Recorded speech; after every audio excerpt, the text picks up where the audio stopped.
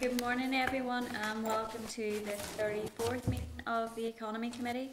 Some members will be attending this morning's meeting via video conference and witnesses will be briefing the committee via video conference also.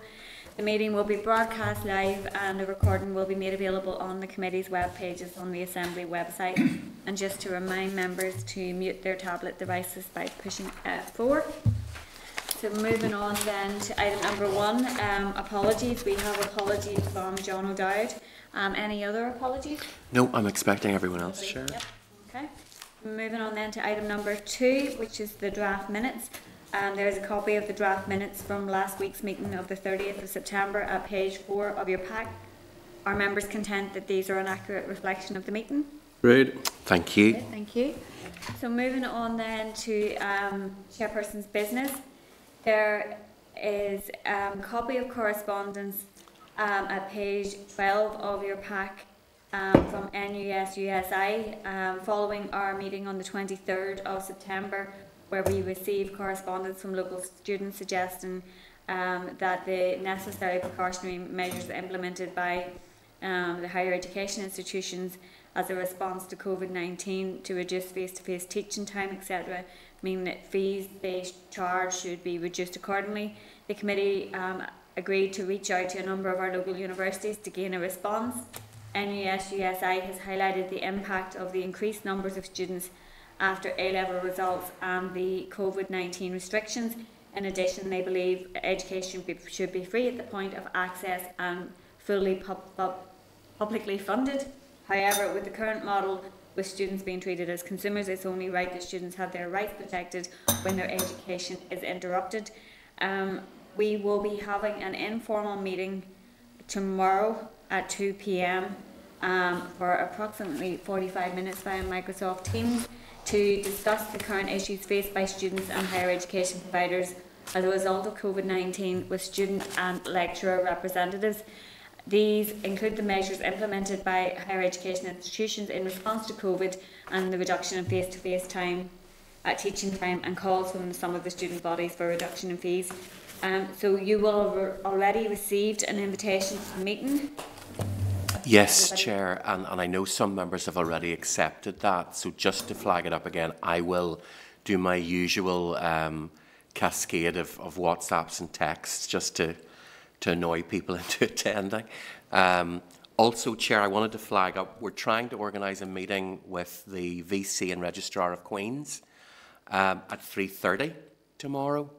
So that would probably leave us a bit of a gap and then coming back to meet them. So they've agreed they're available then. I will send out another invitation to members for that. It'll be a separate Teams meeting. But they wanted to talk to the committee just about various aspects of what's going on there. So we will send out an invitation for that, but that would be with the VC and the Registrar. Okay. Also, members, at the Chairperson's Liaison Group yesterday, there was discussion in relation to external committee meetings. And we are expecting to get some legal advice at the end of this week around risk assessments. Peter, is there anything you want to add to that? Yeah, Chair, this has been discussed at a lot of the fora we used, Clark's, CLG, as you've said, and so on. And we've reached a very complex situation now where we're looking at risk assessments, legal liability, and so on. And I think with just generally with the issues that are going on with localised lockdowns, with things becoming more difficult, I wanted to see if the committee would be content if we postpone our visit programme for the time being so that we can find out essentially what is required, how we implement that, other things we need to do, and the reality that visits and external meetings will need to be essential and necessary to justify the processes that will need to be gone through. So if members are content, we postpone our planned visit to the Portadown campus of the Southern Regional College on the 21st until we have a great deal more clarity as to just exactly how we're meant to approach that. Obviously, we will continue with the briefings we would have had. We can do those over Starleaf. But we just need to see what the legal advice says, see where the liabilities lie, see what risk assessments need to be done, just to ensure everyone's safety. Those we're visiting, and also members and staff and so on as well. So if members are content to do that, we'll come back once we have greater clarity. Okay. Yeah, thank you. Great. Okay, so moving on then to item number 4, which is our briefing from Invest NI in terms of the COVID-19 response plan. There is a clerk's memo at page 15 of your packs, a briefing paper, Invest NI update on COVID-19 response and recovery planning at page 18 of your packs, a departmental briefing, COVID-19 additional funding at page 24, and the DFE report, Rebuilding a Stronger Economy, Medium-Term Economic Response at page 51 of your pack. So I'd like to welcome to our meeting Kevin Holland, who is Chief Executive of Invest NI, and Donal Durkin, who's Executive Director of Outcomes, Value and Impact at Invest NI. So if I hand over to yourselves and you can make an opening statement, and then we'll open it up to members to ask some questions. Can you both hear us okay? Yeah, yes. Thank you, Chair. Appreciate that. Thank you for the welcome and the introduction. I will just share my screen to make sure that works, and then start off.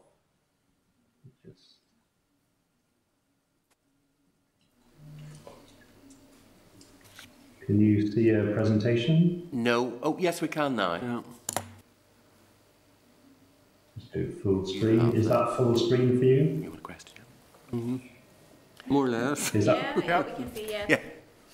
Okay, very good. So pleased to hear that. So listen, first of all, thank you for inviting us back. We were here 3 months ago, but it's a pleasure to come back and talk again around some of the things that we've been doing over the last few months. As last time, I'd like to take an opening statement. I've got 14 slides and maybe 15 minutes, and then we'll have time for a long session of Q&A. But there are some things I would like to share with you to start with. On the front screen, just wanted to remind everyone that we have a lot of information sources for many of the things that we will cover today. The nibusinessinfo.co.uk site that we run, which will really provide most of the information to businesses around things that we'll cover. We do have a helpline, 0800 181 4422. So if you're talking to businesses and they're not sure about things, then please feel free to share that. And then there's a lot of material as well on our investni.com website. So let's talk live, but there are many sources for businesses as well to look at some of the things that we'll talk about today. So first thing is then, in summary, when we spoke last time, we just finished Q1 of the financial year. It's fair to say the economy was hit pretty hard. I'll show some graphs on the next slide. But since then, if we look at the last 3 months, then we have seen some businesses which are getting back on their feet, showing resilience and returning to work and resetting what they do. So a lot of what we'll talk about today is around the next bit. You know, how do we recover? How do we get the Northern Irish economy to rebound and be a lot stronger when we look in 2 years' time, 4 years' time, 6 years' time? So that's what I'd primarily like to cover. Just to show you the graphs though, and it was pretty deep in terms of the damage that was done to the economy in the first quarter. I know it seems like a long time ago, but I've included the graphs because the actual real data, the real export data from HMRC is not released until September. So although last time we had some of the graphs, like on the right-hand side, showing that services declined and production declined, it's only really recently that we can see that even the rolling exports from Northern Ireland reduced by 10% in Q1. And for a rolling 12 months to drop by 10%, that must mean a very dramatic drop in an individual quarter. And we see that in the April to June figures of a 30% reduction. So it's not a surprise, and I'm not going to focus on it, but I did want to recognise the impact we had and some of the discussions we had last time around the impact that then has on jobs and the need for furlough and the risk for employment in the economy. We're in October now. What I would say is that if we look at some of the indicators, and these are more indicators and surveys of sentiment rather than hard data, but it does look like there is some promising shoots of recovery. And last time I think we talked about what could recovery look like. Is it a V? Is it a W? Is it an L? At least in terms of sentiment, we have seen some good signals. And what I would say is that manufacturing has experienced an upturn. There are still questions left out there to say whether is that companies rebuilding stock that they had used during the 3 months of lockdown where they were producing at a lower rate. So is it just a replenishment, or is that a real drive into the economy recovering? And we can talk about things happening in different places around the world. But the good news is at least the shape of the curve has turned. So what can we do to make sure that that upturn becomes real and that we really get as many businesses across Northern Ireland back on their feet and working as we can? I wanted to share this summary of schemes which are available for all businesses in Northern Ireland. And some schemes will be interesting for some companies and other schemes for others. But there are a lot of the work that is available, used every day, accessible to businesses that can really help businesses survive through these difficult periods. And some of these things, to pick some examples, industrial symbiosis sounds complicated, but it's where we help facilitate businesses talking to each other. And sometimes the output of one business is the waste from one business can be useful for another business in creating new products. Another example in terms of regional development, we've been supporting the Startup for Growth and the £16 million of business into local economic development agencies, supporting 18,000 businesses to go live in the early stages of their development. Other items, a lot of things on innovation vouchers open to many different businesses to help figure out an idea and try and bring it towards market. And then in trade, in the yellow section here, we are helping a lot of businesses across Northern Ireland find out more about markets. So if you want to understand, if you've got a new product and you want to understand what the market is for, I don't know, long life bread in Algeria, we can help you size that market, which is the first step towards doing a business plan. And then in the top left-hand corner, corporate finance solutions, helping business get access to the funding they need to build their investments. So I just wanted to start with that, the extensive availability of programs was in place before and is still in place now and can really help us bring Northern Ireland up through that V recovery pathway. Secondly then is what do these kind of recovery shoots look like? And I wanted to share a few examples of real work that's happened over the last 6 months that we've been intensively involved with, which is some of the companies who are really driving economic growth through the recovery period. So there's 3 things on here. Top left-hand corner is a table, and what I'm showing here is this is the kind of bread and butter work we do with intensive business case work with companies across the region. During the 6 months to September, we've reviewed and appraised and moved to offer for over 1,000 businesses. This process can be a deep, detailed review of a product, a technology, a market, an investment in production, a skills development program, and then as a culmination of that, when we believe and understand the business plan for a company, we're able to commit to some future investment. In this case, the investments will bring around £220 million into the Northern Irish economy, create 1,500 jobs, and that will give an annual salary bill of £53 million, which can then recycle into the economy as those salaries are spent on local goods and services. So the business, helping businesses go live, has been just as active in the last 6 months as in a normal 6-month period in Northern Ireland. Some of the companies we mentioned who have been doing some quite extraordinary things, I would say, in the last 6 months, and I've been to many of them recently, observing good sanitation procedures, as you've just been talking about. Maple Pet Foods announcing expansions, NIE bringing more recruitment into cybersecurity and software services, Huhtamaki, normally they make boxes for McDonald's burgers. I mean, now they're making face masks and helping meet the needs of personal protective equipment across Northern Ireland and beyond, as are Crebisol, who are making the kind of disinfectants you need. So I think there's some really interesting businesses doing interesting things at this time. And at least one of the businesses on the screen here has told me that their biggest sales month ever was in June, because there are many businesses who've been negatively impacted by COVID, but also some new consumer demand has created opportunities for others.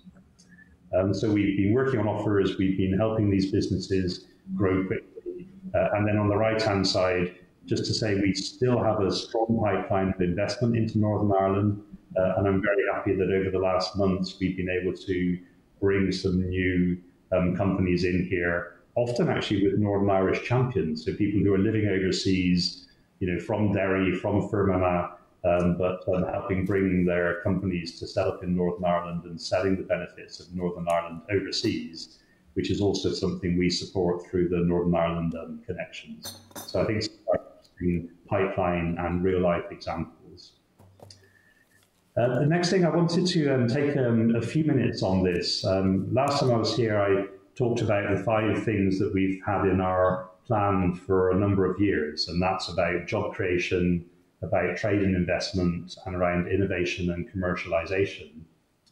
We've been working on that, and then with the Department for Economy Recovery Plan, I think I heard that's in your pack, but we've been trying to tie this together to look at, okay, but what do recovery actions really look like? And for ourselves, what do we really need to do to help bring the Northern Ireland through this period over the next 12 months, 24 months, 3 years and 5 years? And what I tried to distill that into is the kind of 8 key areas that I think are really important that we're going to focus on as part of the overall recovery plan. So just to go through them. So the first thing for me is the fastest way towards recovery for many of our businesses is through export and external sales. I really think we've got to get a focus on how do we bring money into Northern Ireland quickly. Often the quickest way is to expand your markets to neighbouring markets or to an additional market overseas. It's often faster than R&D projects, it's faster than new investment projects or building new factories. So I think when we look at recovery, we think growing external sales, as though the future of our economy depends on it, is something that we're really, really very focused on. Second area is innovation, and I think it's really important that we build an obsession with innovation in the Northern Irish culture. And I've seen some brilliant examples, some clever, wily, canny people doing some really cool stuff in the last few months. But I do think that we've really got to focus on the landscape of funding for innovation, and then how do we make sure that our universities, our businesses and our government bodies are collaborating well to try and bring as much of the available funding for innovation into Northern Ireland. You've got to develop new products, new technologies, new business models if we want to be competitive in the future. The third area is it's really important for me, innovating is not enough. You also want to capture the value from innovation. And the way we do that is entrepreneurship and commercialization. So, I really think, the important development here is how can we help businesses be first to market or fastest to market or scale up quickly. We've got some very interesting scale up programs in Invest Northern Ireland. I would love to be able to double them and double them again. That brings real growth of the right kind of businesses here.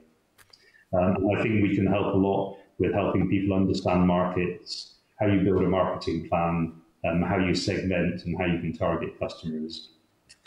Fourth area is skills, and we don't own the space, but we're part of the network that I think is really important, and we're very keen to collaborate with colleges, with councils, with universities and schools to try and do 2 things. And one of them is to build the skills that businesses need in the future. So let's look at our economic development, look at what the needs are and plan in advance. And then the second thing is help employees with the skills they need today. And I think that's particularly important for people who are facing furlough or having to change their role or losing their jobs. How can we quickly look at ways to reskill them? So we're part of the network for that, but it's clearly a key part of the economic recovery. Then on the right-hand side, investments fundamental, and there are three key parts of it that we're looking at. The first is domestic investment. The majority of the projects we work on are with domestic businesses and helping them invest in growth and expansion. Secondly, it's helping international businesses here to expand their operations, either to a new city or a new location or further hiring.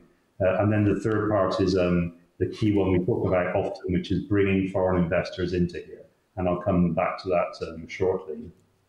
The next thing, and we didn't really cover this much last time, but we did talk about what are the big leap changes that Northern Ireland can do. And right now, getting into the green economy is just so important for the world and for the environment, but also a real commercial opportunity.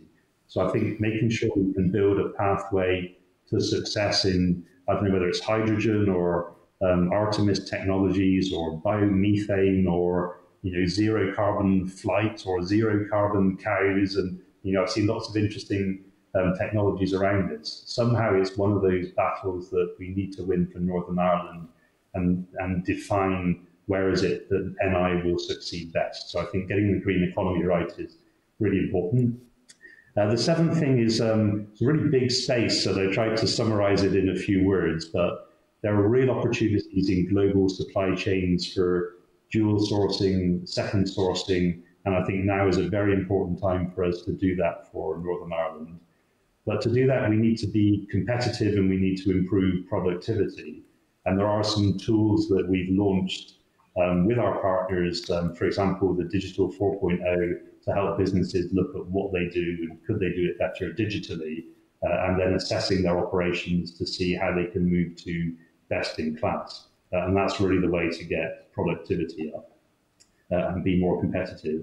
And then the final thing, and the kind of platform, the base platform of all of this is, we need the whole of Northern Ireland, the 1.8 million people here and the businesses in Northern Ireland.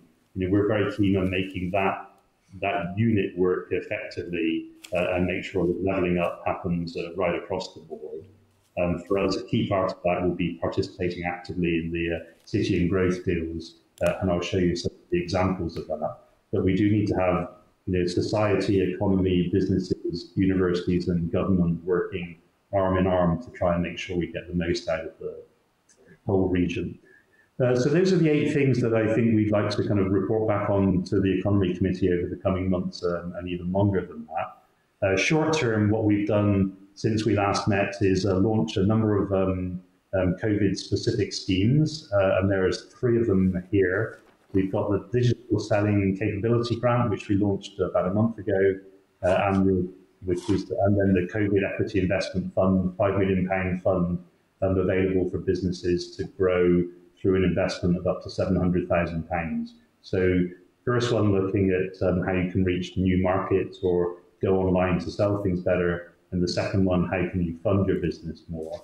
Then yesterday and this morning we're launching business and financial planning grants, which will help businesses across a wide range of sectors, science and technology, construction and manufacturing, to take a look at your business now and with professional help from consultants, look at how can we do things differently or better. So that's been only launched this morning. It's all on the websites now, and I'd certainly encourage businesses to take a look at that over the coming days and then talk to us around could it work for them or how can it best work. So we've really put a lot of work in designing some robust schemes that pass the value for money test, the government additivity test, and will help businesses through the next period. And then the bottom left-hand side, just to share with the committee, we're very proud as well that we've been able to deliver a lot of the communications on behalf of the Executive Office. So when I sit for dinner in the evenings, usually I'm listening to Invest NI on the radio, talking about outreach to businesses, where can they find help and support. So we've launched those schemes. In terms of a quick update on the one we mentioned last time, which was the Micro Business Hardship Fund. When we met last time in July, we've delivered around £12 million to businesses. The scheme closed since then. We've now almost completed it. We've delivered £23 million to businesses, and there's been around 4,300 applications approved for payment. I think there's 3 left, very complicated ones, or 5 left that are still through independent assessment. But we've really delivered quite a strong programme there. And just to say, I mean, from Invest Northern Ireland, we spent around 3,000 person days on making that programme robust and making sure the money gets to the right businesses in the right places and doesn't get kind of used in the wrong way along the pathway. So that one's been closed. And then the new ones, we've got digital selling grants. We've had 30 applications so far, and usually we get a big burst at the end. And the equity fund has got 4 applications in, obviously a much smaller target market. But overall this year, we'll introduce around 7 new schemes, and that's the most that Invest Northern Ireland has ever done. It's really been a tremendous effort, I think, from the organisation over the last 6 months to put these schemes together, design them, and then get ready to run them smoothly with a kind of a nice process for the people who want to get into it. So you can go online, check your eligibility, and then only go through all the application process if you're likely to come out at the other end. So let's look at Northern Ireland now in terms of our international position. What I would say is that our proposition is still really strong, actually. And when I talk to foreign companies and foreign investors, then we've demonstrated a lot of our strengths during this period. But we have, as Invest Northern Ireland, we have had to adapt and change the way we operate because of the type of travel restrictions and the changes in the economy. 2 of the areas we've looked at and changed have been first in exports.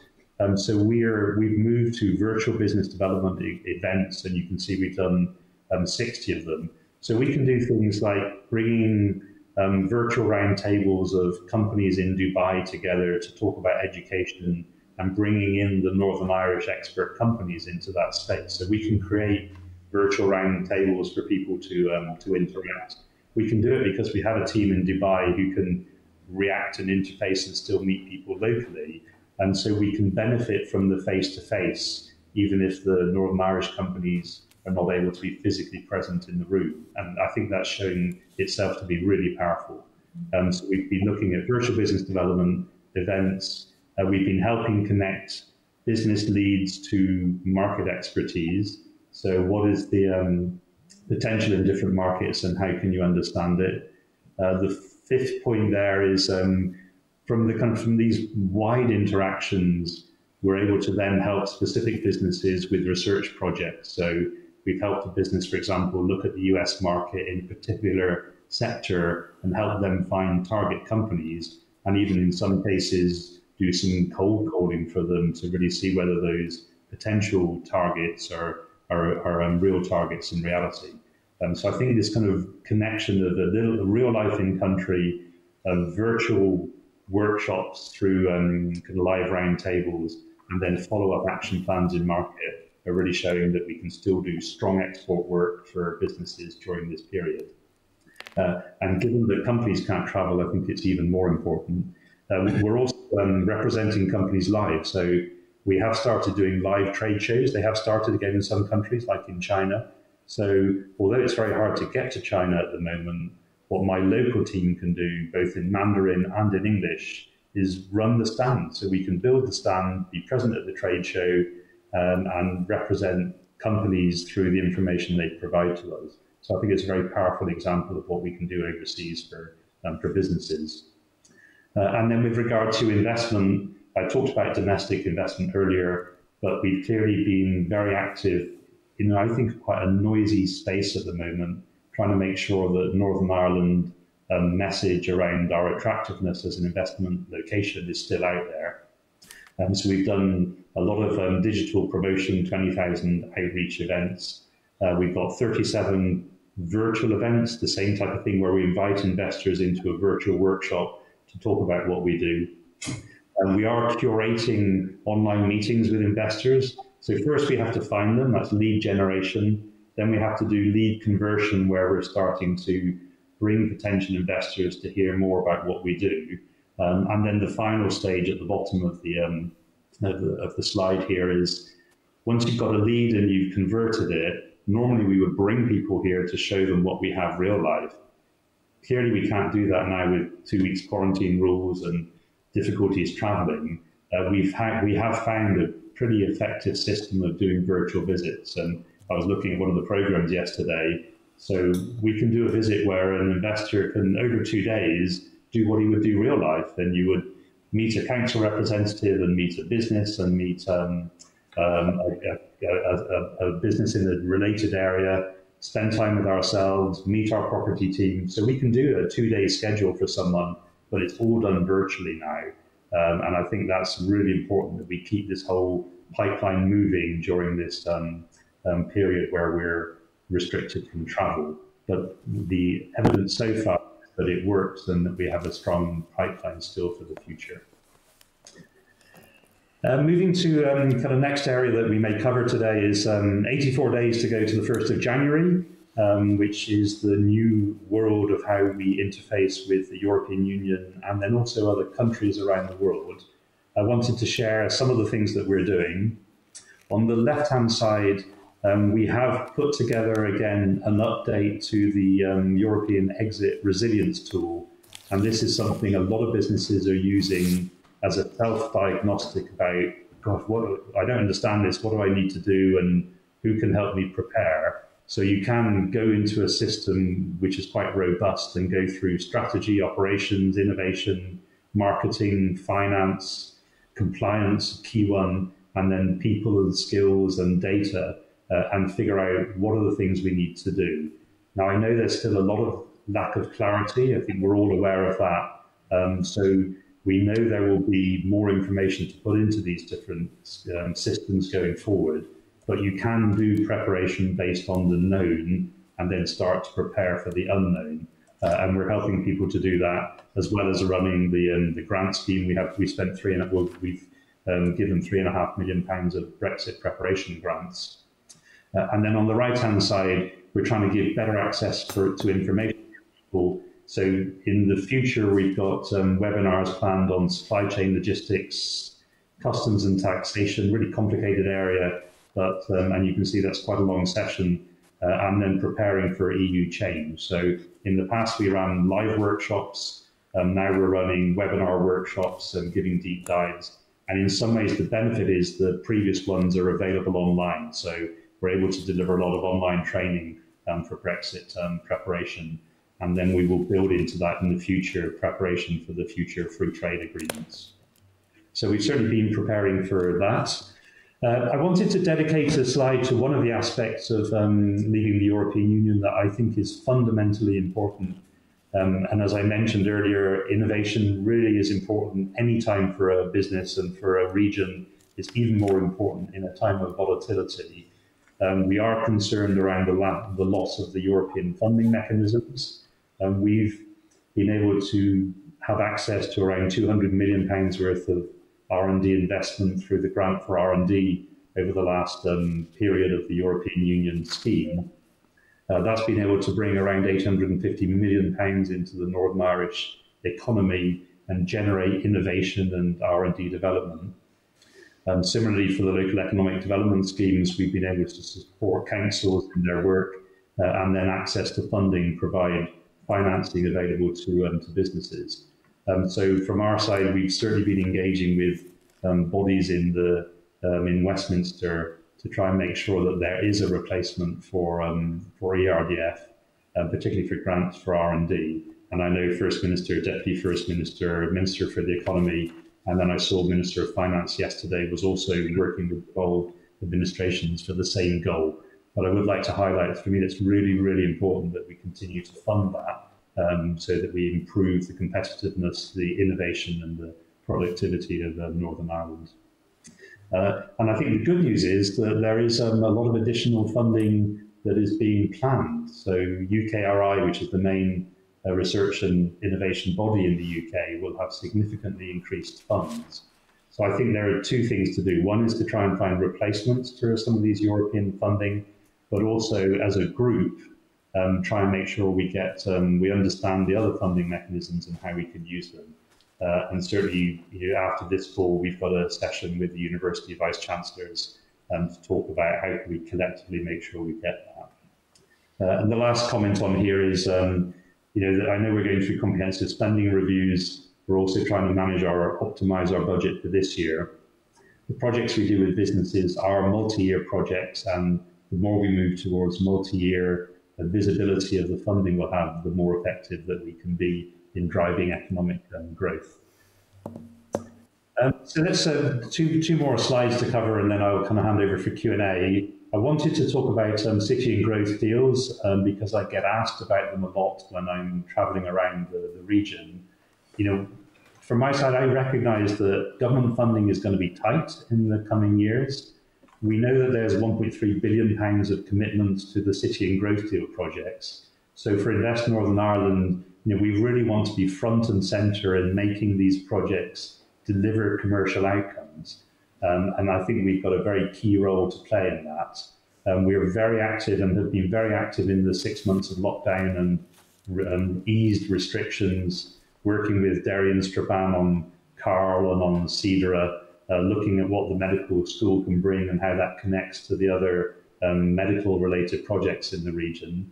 We've been working with the Mid-South West region, looking at what the manufacturing component of the economic strategy can be. I was able to join the launch a couple of weeks ago for that project. For Causeway, then we're feeding into the digital part of their review as they prepare that. And then for Belfast, our team have been deeply involved in these appraisal documents, looking at technology, businesses, and how those projects can go forward. So I just want to share with the committee, we're really keen on these projects and what we can do to help drive them forward. And we're moving from, I think, a little bit arm's length appraisal to kind of commercial leadership and connecting businesses into these projects. So finally then to wrap up, Q1 was difficult. I think Q2 we saw some good shoots of recovery. We've got our 8 elements of the future that we believe will help. These are the actions that we can take with others to help drive the economic recovery. And in particular, I kind of recognise that we've got to work in the partnership together to do it, because the challenge facing us is bigger than any one of us individually. But I really believe that collectively we can be very powerful and make the Northern Ireland that comes out of COVID and starts January 2021 in this new economic environment. We can set it off on a powerful platform for the future, and I'm very happy to be leading Invest Northern Ireland to do that. So thank you, Chair. And thank you very much for that, Kevin. It was a very comprehensive briefing.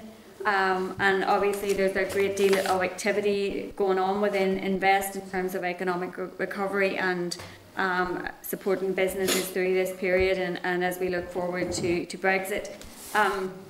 And obviously the role of Invest is going to be core to the economic recovery. And our role, I suppose, as a committee is to both scrutinise and support the work of both the department and its arm's length bodies. And a concern that I have in relation to Invest is that at times it seems a bit nebulous, a bit more than arm's length, and we don't have a great deal of information about what is shaping all of the programmes that you are putting forward, and they're very comprehensive programmes, and there's not an awful lot that I would disagree with in terms of the 8 drivers for recovery actions, but in terms of the business surveys and the research and the information that is actually used to develop those programmes, is there more detail of that you can share with us as a committee, and how it is aligning with the work of the department in terms of policy objectives in relation to economic recovery, and are you feeding into the department's recovery strategy planning and the documents that have already been produced? Have you fed into those? Thank you, Chair. So let me answer a couple of different elements of that. First one is in terms of kind of information to the committee. I'm kind of very happy with open access to the kind of information business surveys, outreach that we do. And what we do on a kind of weekly basis or twice weekly basis, for example, is looking at the number of companies within our intensive pool that we really know well. You know, how many people have been on furlough? What is the outlook for them moving off furlough and into jobs again? How does that break down by sector and by region? We certainly share that with the department. It goes up to the executive office. And if we need to create a mechanism for that to go to the economy committee as well, we're happy to do that. It is public information. We have actually expanded our sharing out of that information. So we do share it with the business organisations, with the chambers, with the different bodies who support different sectors of the business community. Councils, we certainly give it to. Sometimes we present it to them, sometimes we send it to them, but very open to kind of sharing that. And if there's something that we're not including you on, then we should fix that, because that's an easy one. I was thinking about it this morning. We do a twice weekly newsletter as well, and I just wanted to make sure that we do a check as well to make sure that the members of the committee, if you're not on it, we can check whether you're on it to make sure that you get that kind of outreach, because it is a good barometer for things that are happening in the economy with announcements and jobs and technology. The other thing I think for you as elected members as well is it does tell you when a scheme's open. You know, so for example, when does the new innovation voucher scheme open, and when would your businesses have to apply? Or things like this morning, I know that Pre-Propel, which is one of the startup business schemes, it's open. It's good if your businesses know. So we will do a quick check to make sure you're seeing some of those things if you're not today. I can't put you on, I think, because of GDPR. I think you have to ask us to, but we'll organise how to do that. And then your other comment around, do we feed into the Department for the Economy? So we give the information we have to the Department for the Economy when we collect or when we summarise or when we analyse what's happening in the business world. And we do that through various briefing documents or live presentations to them. These 8 drivers of the economy we've provided to them and then on to you for the Economy Committee briefing. And then equally I think there was some outreach on Programme for Government preparation. And certainly for me, I'd love to see some of these things in the future Programme for Government, particularly innovation. I think it needs to be personally, I think it needs to be a separate theme in there. It's so fundamentally important. So we do give that input in terms of suggestions to the department. For the schemes themselves, we've been quite creative and quite open-minded through the last 6 months. We made our first proposals to the department on the 20th of March. You know, some quite substantive suggestions for what could help drive the economy. And then through the round 1 of bids, round 2 of bids, June monitoring, October monitoring, you know, we've been providing kind of options for the department to consider of things that can help the economy. And then sometimes we win them and we get funding for it, and sometimes we don't win it and don't get funding for it. I mean, in the end, we recognise that policy decisions are taken by department and then through to the executive. But we do make a lot of kind of proposals, and happy to talk some more about the overall shape of those more frequently with the committee if that's helpful. And certainly sometimes I think we count on your support as well from the different kind of elements of the committee to help get funding for the projects which will make a difference. Yeah, I think that where you've ended there is a key point to it, because as a committee we're very keen to listen to what various sectors across the economy are telling us, because obviously they are those that are most equipped in terms of shaping some of what is required, and it would equip us better to be able to communicate that with the department and to support that work, and therefore if there's information that you can share with us that is going to enable us to be able to do with that, then that would be very much welcome. I think it would be very useful if those briefings that you talked about could be shared with the committee, because we want to play a very active role in that. And last time that you were in with us, at the beginning of July, you had outlined at that point, I think, that you had been awarded, I think it was 32 million, or in the region of 32 million, and had made 22 bids, I think, across a number of categories, and you had said at that point there was 7 or 8 projects that were going to come live over the end of the summer and into the beginning of September, and I recognise that there is 3 or 4 of them there that have done. Is there more information that you can share with us in relation to those other bids that that have been made or have been awarded? Yeah, so 3 of the 7 have been launched, 2 a month ago, then 1 today. Some of the other areas that we're looking at are things like how can we help businesses with operational improvements? So many companies are changing what they do or trying to do it better. We will be introducing a scheme in the between now and the end of the year, the 4 will all go live, helping businesses change and improve their operations, doing some things around productive grants for new projects, and how can we support businesses to make the right kind of investments. We'll be looking at kind of helping 1 or 2 specific sectors do much deeper dive in, how do we fix the challenge that this sector has got. This sector is facing. So those are the kind of things that we'll be introducing over the next year. We don't we let them be announced when they're finalised and kind of robust and ready for launch. But those are the shape of what we'll be bringing forward. Okay. And then I guess just that brings me to the same point. I guess the shaping of those is something that obviously is really important to economic recovery. And when we had the department in with us, we did ask them about the bids that they had made and how they align with the economic recovery strategy that the department has published. And I think it would be very useful if we could see something similar from yourselves as to how the bids that you are making link in directly with the recovery strategy, because I think it is really important that these things join up. And I'm just one final question from myself before I hand over to the other members is in relation to that Brexit preparedness. We have a document in our packs this week from the Brexit Business Working Group that I never get the name right.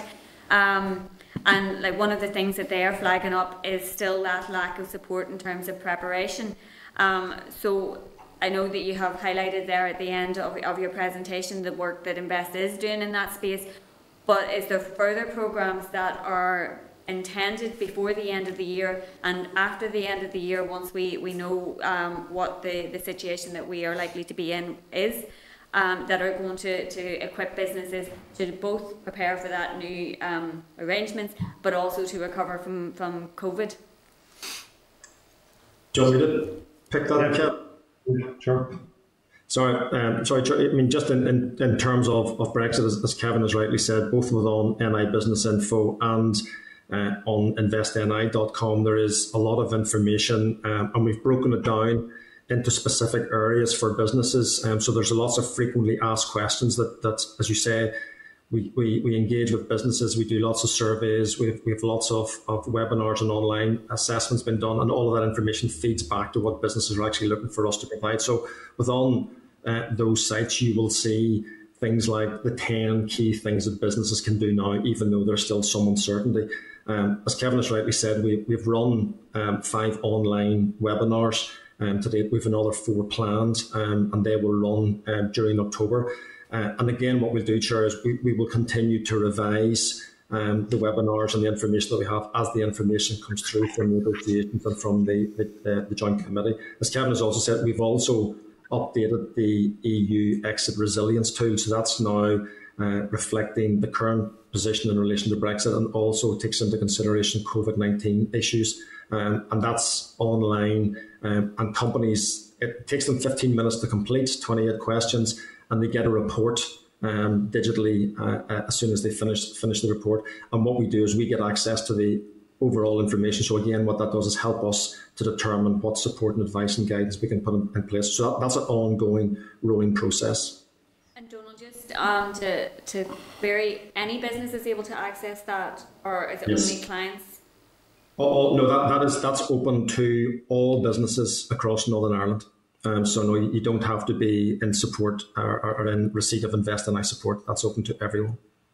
And we have had businesses that haven't previously received financial support from Invest NI are using the tool. Those businesses, Chair, are also freely available to join the webinars. There's no charge. It's open access.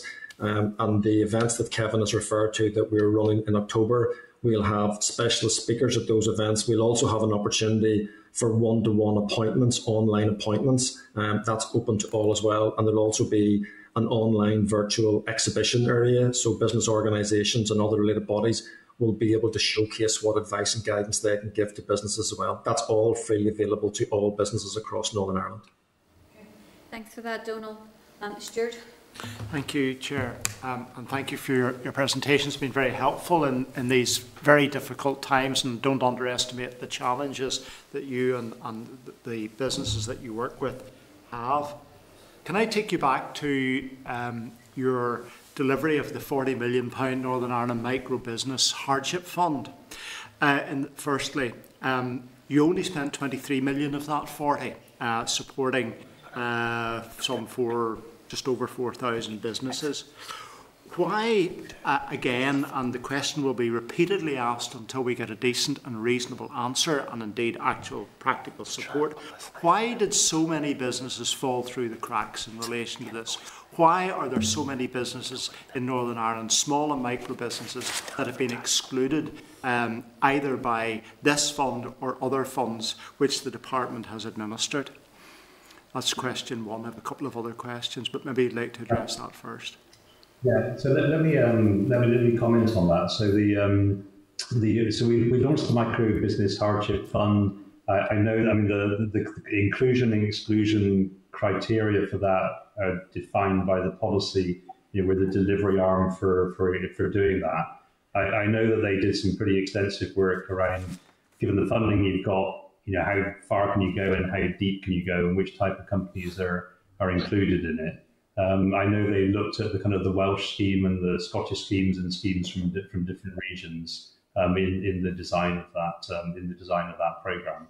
And I think when the conclusion came out, the percentage of businesses when you compare to Wales or someone or different regions is quite similar to Northern Ireland. But it's true that not every business in Northern Ireland has got access to funding. And I think that's the capacity of available funding relative to the number of businesses which are here. But the profile of small and micro businesses in Northern Ireland is very different from the profile in Scotland and Wales. So we're not comparing apples with apples, you're actually comparing apples with oranges.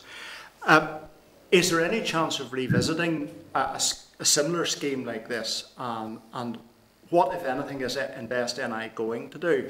I appreciate your large-scale global activities, and they are important, but what is particularly important are those businesses which simply will not exist in a few months' time in Northern Ireland. Businesses that people have invested their savings, their ingenuity, and their activity in over the last number of years to get set up. So I understand the request, and I've heard it, and I believe there was some discussion in the Assembly a few weeks ago on the same question. And I know that kind of the policy makers will have to review in detail, what happens next for different businesses. Where we can help is with the schemes that we have for businesses, but if that can find innovation or new markets or something like that, if it's a kind of grant funding scheme. We helped with the micro business hardship scheme. We delivered it robustly, but we don't control the funding for any potential future schemes or policy decisions, either from the executive or further down. Changing the subject slightly, today there was a UK-wide report which said that the UK government business loans to assist companies with the difficulties around the pandemic, that early analysis has demonstrated that there will be a very high failure rate in respect of these loans and the inability for businesses to repay them. Can you tell us what the extent of that will be in Northern Ireland, what you expect the failure rate to be in Northern Ireland, and what, if any, activity the department or yourselves will be taking to support those businesses for whom the banks will undoubtedly be pursuing in the not too distant future?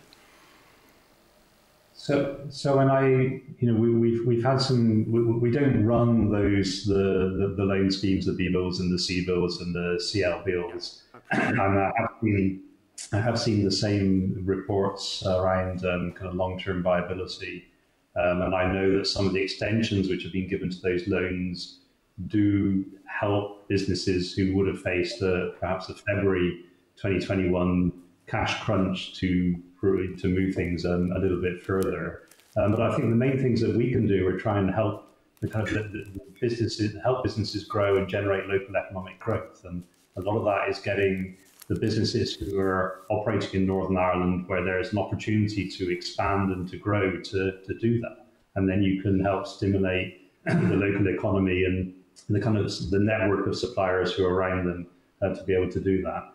I think the big loan schemes, I think what did Rishi Sunak give? Was it over 50 billion or 60 billion of schemes? Clearly, the kind of muscle and firepower for that is something which would be taken at a UK level rather than at an Ireland level. What we can do is work with businesses, during this period between now and loan repayment schedules to try and help them, find markets and operate more efficiently and use their resources in the best way. So we can work on a business level in the meantime, but we're not a lender of last resort for a large number of businesses in Northern Ireland. We don't have the firepower for that. Finally, Chair, you made reference to what you see as business confidence in Northern Ireland. Yet a few weeks ago in the committee, two eminent economists perhaps painted a substantially more gloomy picture for the committee. On what basis do you build your business confidence outlook for Northern Ireland? So I talk to a lot of businesses and I visit a lot of businesses, and I have seen, like the examples we looked at here, I see that there are areas of opportunity and I see some businesses being really successful. So, it's based on kind of real life experience. And then, every month we commission the IMS surveys which talk to businesses and do a broader it's not statistical really because it's not quantitative and validated, but it is to a broad group around, are you more confident or less confident than before? And those graphs, those V's that I showed on the early slides, that's the feedback we get. That's the barometer we get from businesses. So it is more optimistic.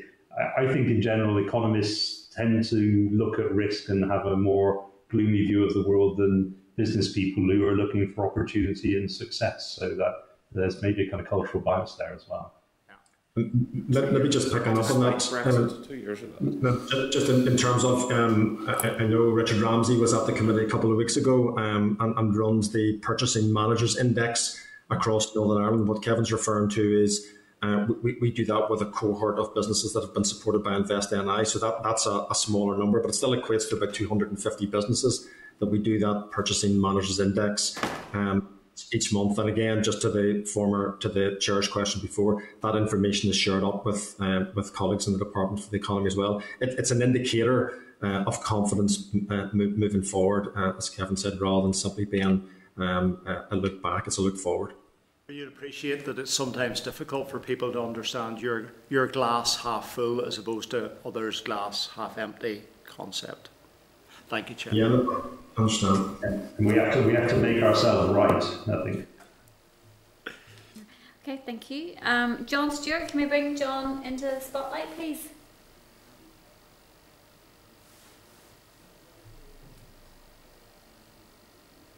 Can you hear me okay? Yeah, we can indeed.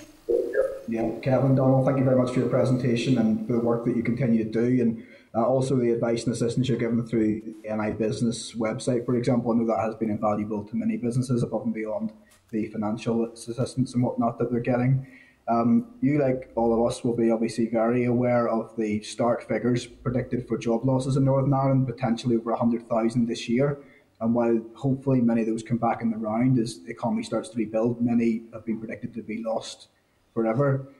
You give some good news stories, and it is positive to hear those success stories coming out of not just FDI, but Indigenous businesses that are adapting in the current climate.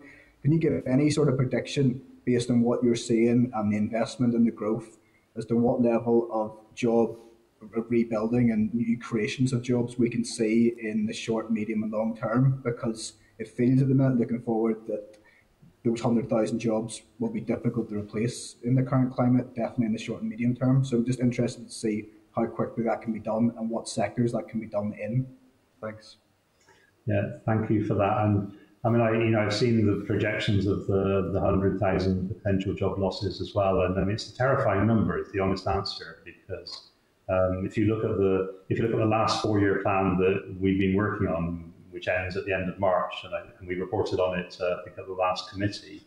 Our goal was to grow between 20 and 30,000 jobs over a 4-year period. So, and I know how much work, activity, schemes, funding goes into that. So if we look at if there were an incremental 100,000 job losses, I mean, it is a substantive task to be able to replace that. So I think then we need to look at some of the kind of sectors and what are the sector by sector, what can we do differently? And I think that bit's still work to be done. There are clearly some kind of sectors that will have real challenges, and aerospace is one of them, very important for Northern Ireland. People don't fly anymore. I mean, none of us have been on a plane or more than one plane for the last 6 months, whereas normally we would probably, even in this room, have taken 30 or 40 flights. How do we help solve that? I think some of the jobs will be saved by doing some interesting R&D projects and looking at the future of zero carbon flight and things like that. So protect the skills, protect the technology, protect some of the roles. And then how can we help businesses like that do something different? So for us, it's, if you look at aerospace, for example, they're good at high quality manufacturing, zero defect manufacturing. They understand composites, they understand lightweight materials, they understand sensors, they understand feedback loops. So are there opportunities for those companies in adjacent sectors, like in precision engineering or medical devices or diagnostics, and some of the sectors which are really growing?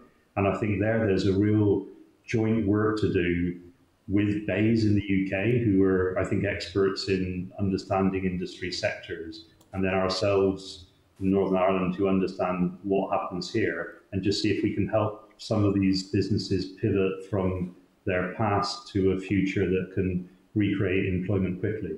But I mean, I don't underestimate the scale of the challenge. And I know that many of the jobs that we've introduced this year, which I'm very happy about, they target certain groups of people with a certain skill set. We can help build those skill sets through conversion courses, access to technology development, skills for individuals. And I think being able to put together with the colleges and universities, conversion courses for skills is also going to be a key element to get people back to work quickly. Just to add to that, John, some of the information we will share in terms of Kevin said earlier about we do a furlough analysis bulletin twice a week, and that's engaging across 2,500 businesses in terms of where they are with people on furlough.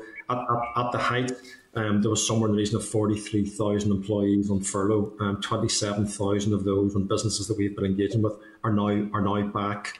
Or potentially back in active employment. The two sectors that were most adversely affected were advanced manufacturing and engineering and construction, and both of those are sitting around between 65 and 70% of their workforce is back in again. So as Kevin says, we do all the detailed analysis with the companies. We spent over 1,800 hours doing surveys with businesses back in May and June.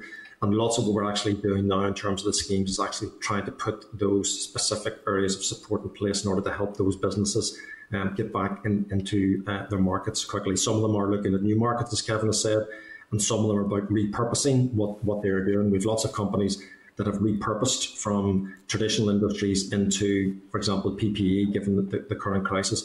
And a lot of what we're doing in terms of innovation and support is helping those businesses make those moves. So we're constantly reviewing sectors and businesses that are adversely affected, and what we're trying to do is to put bespoke programs and support in place in order to help those businesses and those sectors grow and come back to where they were pre-COVID.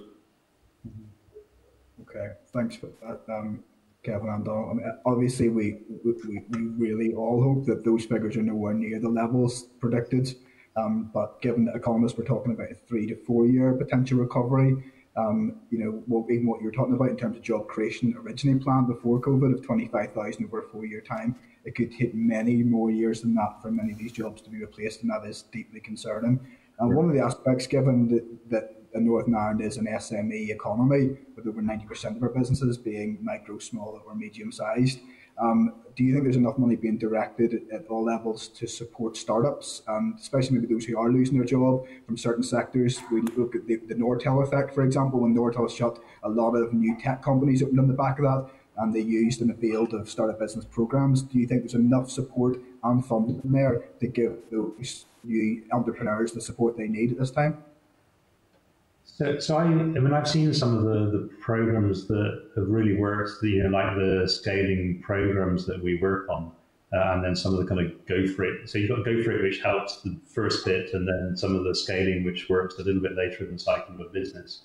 I think the more we can do for good business ideas, the better. So if we can find incremental funding, I'm sure that we can find businesses with incremental good ideas. So I'd certainly support further investment in that space, and I think it will make a difference. I think they can create jobs and innovation and just doing things differently. So I would certainly support that, and then make sure that we invest in the whole ecosystem so that universities are able to do spin outs and do tech transfer and move things from technology to market more quickly.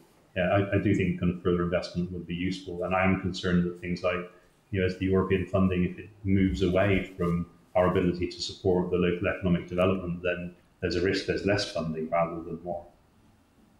Okay, just one final thing, Chair, and I'll let you move on then. I'm glad you touched on the City deal, and I think that could be, undoubtedly be a massive economic driver across Northern Ireland and help to play to regional balance, for example, given the spread of the money around the country. Some of us were fearful that there might be delays around COVID, but I'm encouraged by what you're saying from your input in that that's not going to be the case. Can you give an idea of a time frame when we'll see economic recovery actually starting to take place and schemes rolling out on the back of that financial assistance? From the city and growth deals? Yes, yeah. So I think they're all working through, the appraisal process is really deep and intensive. They move from outline business case to strategic business case to full business case to go live. So there is a timetable, and it does take. You've got to get to the end before you're allowed to put funding in.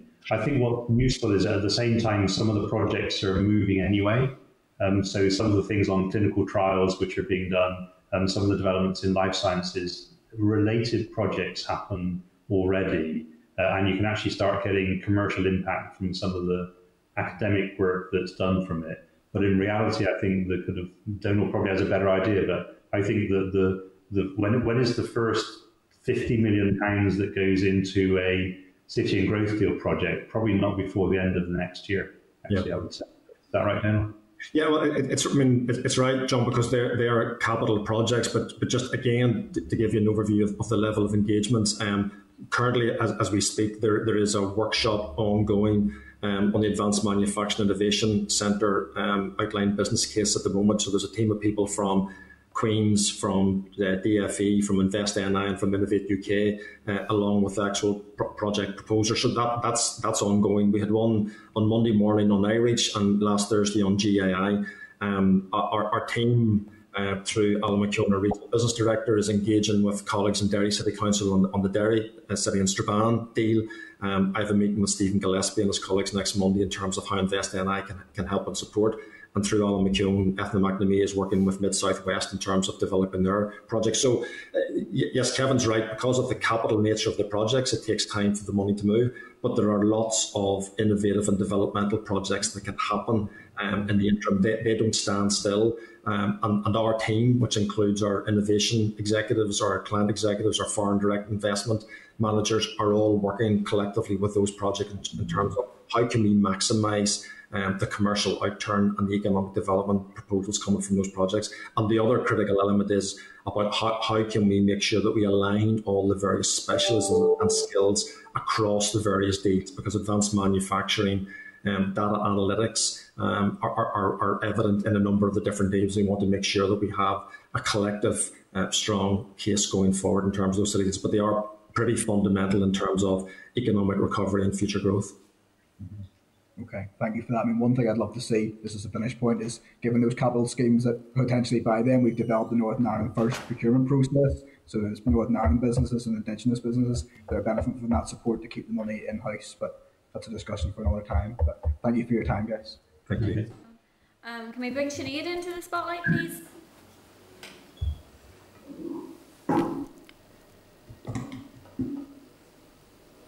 Good morning. Thank you very much, Kevin and Donald, for your presentation and briefing so far. And I agree with the chair. I don't think you can see any problems with any of those 8 drivers and those 8 actions.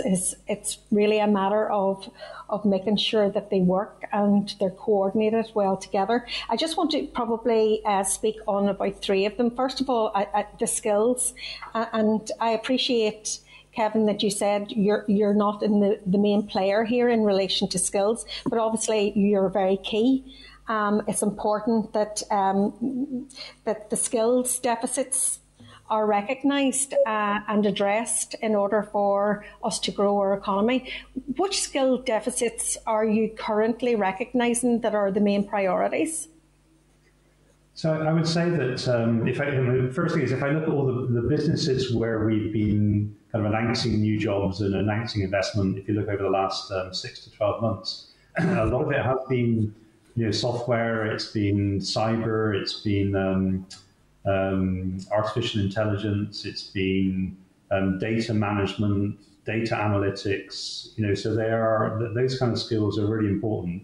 When we talk to the companies, there's always a balance that companies will support other companies when they're here, but don't want to see too many companies coming in a single sector, which creates too much demand for a single skill set, and then there is a lack of resource in that skill set. So there's always a balance with them. But I think we're, as long as we plan ahead with the skills academies and the universities, we're able to provide the kind of pipeline of skills in that kind of sector that will still continue to attract companies. And I think it is a really useful area because you can do it with new graduates, you can do it with people who are not graduates, who are kind of fresh out of school, and you can also do it in retraining and conversion courses for people who've worked for 10 years in a company with some skills but can pivot towards these kind of jobs. And I think that's probably the key one for me. I know there's various manufacturing things we've discussed in welding and things like that as well, but I think those digital skills are probably the most important thing for us right now. And do you believe that your work with all the agencies that are involved in this and with the higher education and further education is adequate in order for are those relationships good, and are you feeding into those bodies on and how do you feed into them? So we have conversations with them. So I've got, after this call, I'm with 2 of the universities for an hour to talk about what do we do next and how do we plan innovation funding. And we've got a section on skills actually with the universities. Then next Friday morning, I'm with Paul Bartholomew from your part of the world to talk about what's Ulster University doing. And then next week, I've got one-on-one with the head of Belfast Met. So at all levels of our organisation, we work with the universities and the colleges who are planning this. So I think that bit works. With the department, I know they're working on the skills strategy and how does the skills strategy work for work with the industrial strategy and what's needed next. So we're part of that debate as well. And we've got one of my team, Niall Casey, who's really in the middle of most of those discussions and I think is somewhat an expert in that field. So I think we're connected, but it is a volatile time and I want to make sure we understand what's needed and how we're delivering it. And maybe we need to be clear about that. Just on the point John had made about city deals as well, Sinead, we sit on the skills panels in terms of the various city deals, so it's actually providing support in there. And just in terms of the breakdown of some of the figures that Kevin gave earlier in terms of the 1,000 letters of offer that have been issued, 91 of those have been skills offers. So there's been total support of 2.5 million offered to businesses over the last 6 months, and that will generate total skills investment of about £8.5 million So it is still a very, as Kevin said, business as usual. It is innovation and R&D, and skills are still critical areas. We've learned such a lot from the financial crisis in 2008 in terms of the importance of making sure that you maintain skills and upskill people. And those lessons are being learned now, and that's what a lot of those engagements are in terms of helping those businesses. And some of the skills projects are actually helping companies who have repurposed from core industries into new industries. So the skills support is actually helping to convert those individuals and their skill sets as well. Yeah, I think skills is fundamental into all of that there, and it feeds into the innovation piece that I'm very much aware, Kevin, that you are concerned about the funding for that innovation piece after we leave the European Union in January. So what detail have you got into with the UK government in relation to their commitment for replacing the ERDF, and or have you got any commitment to what the new innovation fund will look like going forward? Well, I've certainly made representations to a number of people in the UK government. I mean, both I've done it personally at the Secretary of State level, and we've done it through the Department for the Economy. And actually in this area, I do think there's been a fairly collective Northern Ireland approach to talk to anyone you can to try and make this happen, because I think everyone recognises it from every party and from every ministry that it's really important. So we've certainly highlighted it a number of times. Most recently, the one I was suggesting was that if they want to take time, so UKRI, for example, I talked to the CEO and the chair of UKRI in the last 2 weeks. And UKRI is going to be a really important body for Northern Ireland and for the UK, because as the UK moves from the 1.4, 1.7% spend of GDP on R&D to its target of 2.4%, a lot of that funding will go into UKRI. And a lot of that will be based on levelling up agenda, new technologies, green technologies. So I think that they are a master of some of these future funding. And then through Treasury and Whitehall, they'll be the master of what will be the Shared Prosperity Fund, if that's how it's done. I think the main representation that I've been making is if it's going to take time to design a new scheme and do a perfect scheme for the next 10 years, take the time, but then you need to have a one-year bridging fund or something that keeps innovation moving in this critical period for Northern Ireland in the meantime. So that's the kind of representations that we've been making, and I know that others have been making. And I think it was echoed even by the Finance Minister yesterday with the other DA. I think it's fundamental that we get that we get some clarity around that, because innovation and skills, it all drives the productivity and ability for us to grow our economy here, which is vital. And then the third and final thing that I would like to talk to you about is one of your drivers, levelling up. Obviously, levelling up to me means regional balance. And addressing the needs of those areas with the highest unemployment, economic inactivity and poverty, etc. What steps have your organisation taken to ensure that you can measure and assess that you are effectively levelling up Northern Ireland? Well, first thing is completely behind the agenda to make sure we level up both kind of regionally within Northern Ireland and then, as you say, socially, economically. I mean, levelling up's got many different dimensions. The way we measure it is we've been kind of very active in the last months with working with councils in each of the regions, talking to their economic development committees, meeting the council leaders, working at a local level as our team do, and making sure we've got shared data. So we give, I think, every 6 months or every 3 months to the councils the full kind of indicators of what's happening in their region, what are the jobs, what are the investment projects we're doing, which are the offers we're making, which are the sectors which are growing and shrinking. And unless the data is so small, unless the data becomes in a small enough group that we shouldn't identify it because you can tell it's for a certain business, then we share everything we have with the regions and with the councils quite frequently. Shane, maybe just to add to that, I know I've kind of given figures before. Kevin referenced the 1,000 projects that we our letters of offer that we've issued since March. I 94% of those offers have gone to locally owned businesses. And I know there's a point in terms of levelling up across Northern Ireland. So just to give you some of the stats, 73% of those offers are outside of Belfast, as is 57% of the planned investment and 59% of the jobs. So I mean, I know we've had these discussions before. We're more than happy to provide that information. I should have said earlier on when the chair asked the question in terms of access to information, we do put all of our information on open data access, so anybody could get access to it. So we'll give that link to Peter so they can share it with members.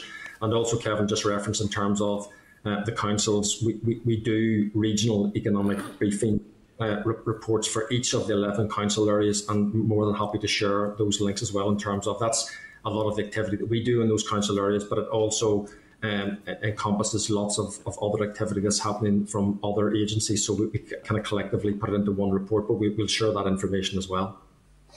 Thank you very much, Donald. That would be very helpful indeed. And Kevin is very well aware of my heightened, I suppose, concern about what levelling up means in sub-regional development, etc. And the one thing that Kevin and I discussed there last month when we got together was about the skills. Skills are so important for investors and employers. I mean, it's the key driver for any business. And we've got 40,000 higher education places in Belfast and 4,000 in Derry. That's not levelling up. We'll never level up until we actually change that type of statistics and that. But as I say, I've gone over that in detail with Kevin and the team of Invest NI many times. Maybe just to add to that, again, whatever is completed, we'd be more than happy to share it. We along with colleagues at DFE, commissioned the EU Economic Policy Centre to do a competitiveness benchmarking Northern Ireland with other small advanced economies, and education and skills comes out as a fundamental key area that Northern Ireland should be getting behind in terms of actually improving competitiveness. So it's absolutely in line with the points that you're making. And so again, we use those sorts of reports again in order to try and develop advice, support and solutions. So we'll share that information with you as well, with the committee. And just back into that type of information and what Kevin said earlier about feeding in, it's very important that Invest NI feed that in, and that becomes the centre stone of any programme for government. Yeah, no, absolutely. Thank you. Can we bring Gary into the spotlight, please?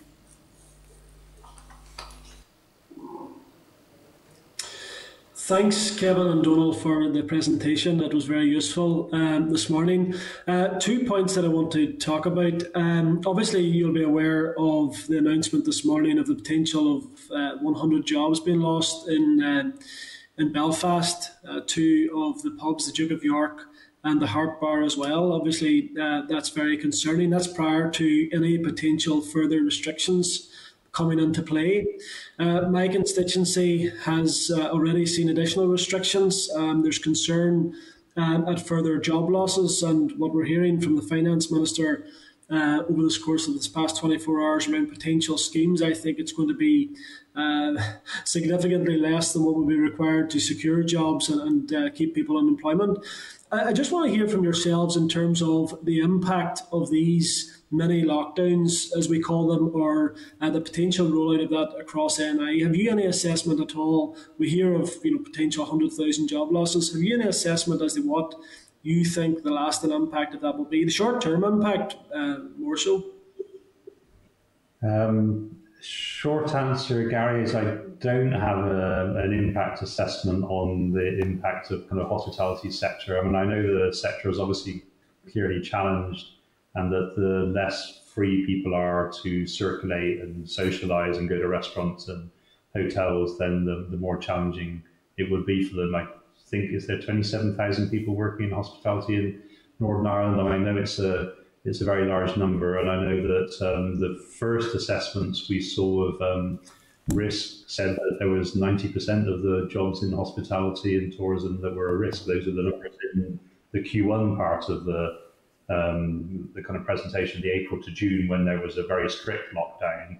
So I can well believe that if there's a very, very strict lockdown again, that that kind of proportion of roles are equally at risk. So I recognise that. I do think we've moved on a bit, though, that if you look at businesses I go to, companies I go to, a lot of companies' offices have adapted to safe working, actually. And, if you think back to April, May, we were all talking about, can you go to work safely? Can you go to the factory? Can you go to an office? And I think now it is quite common that, I was in the office yesterday, I'll be there again tomorrow.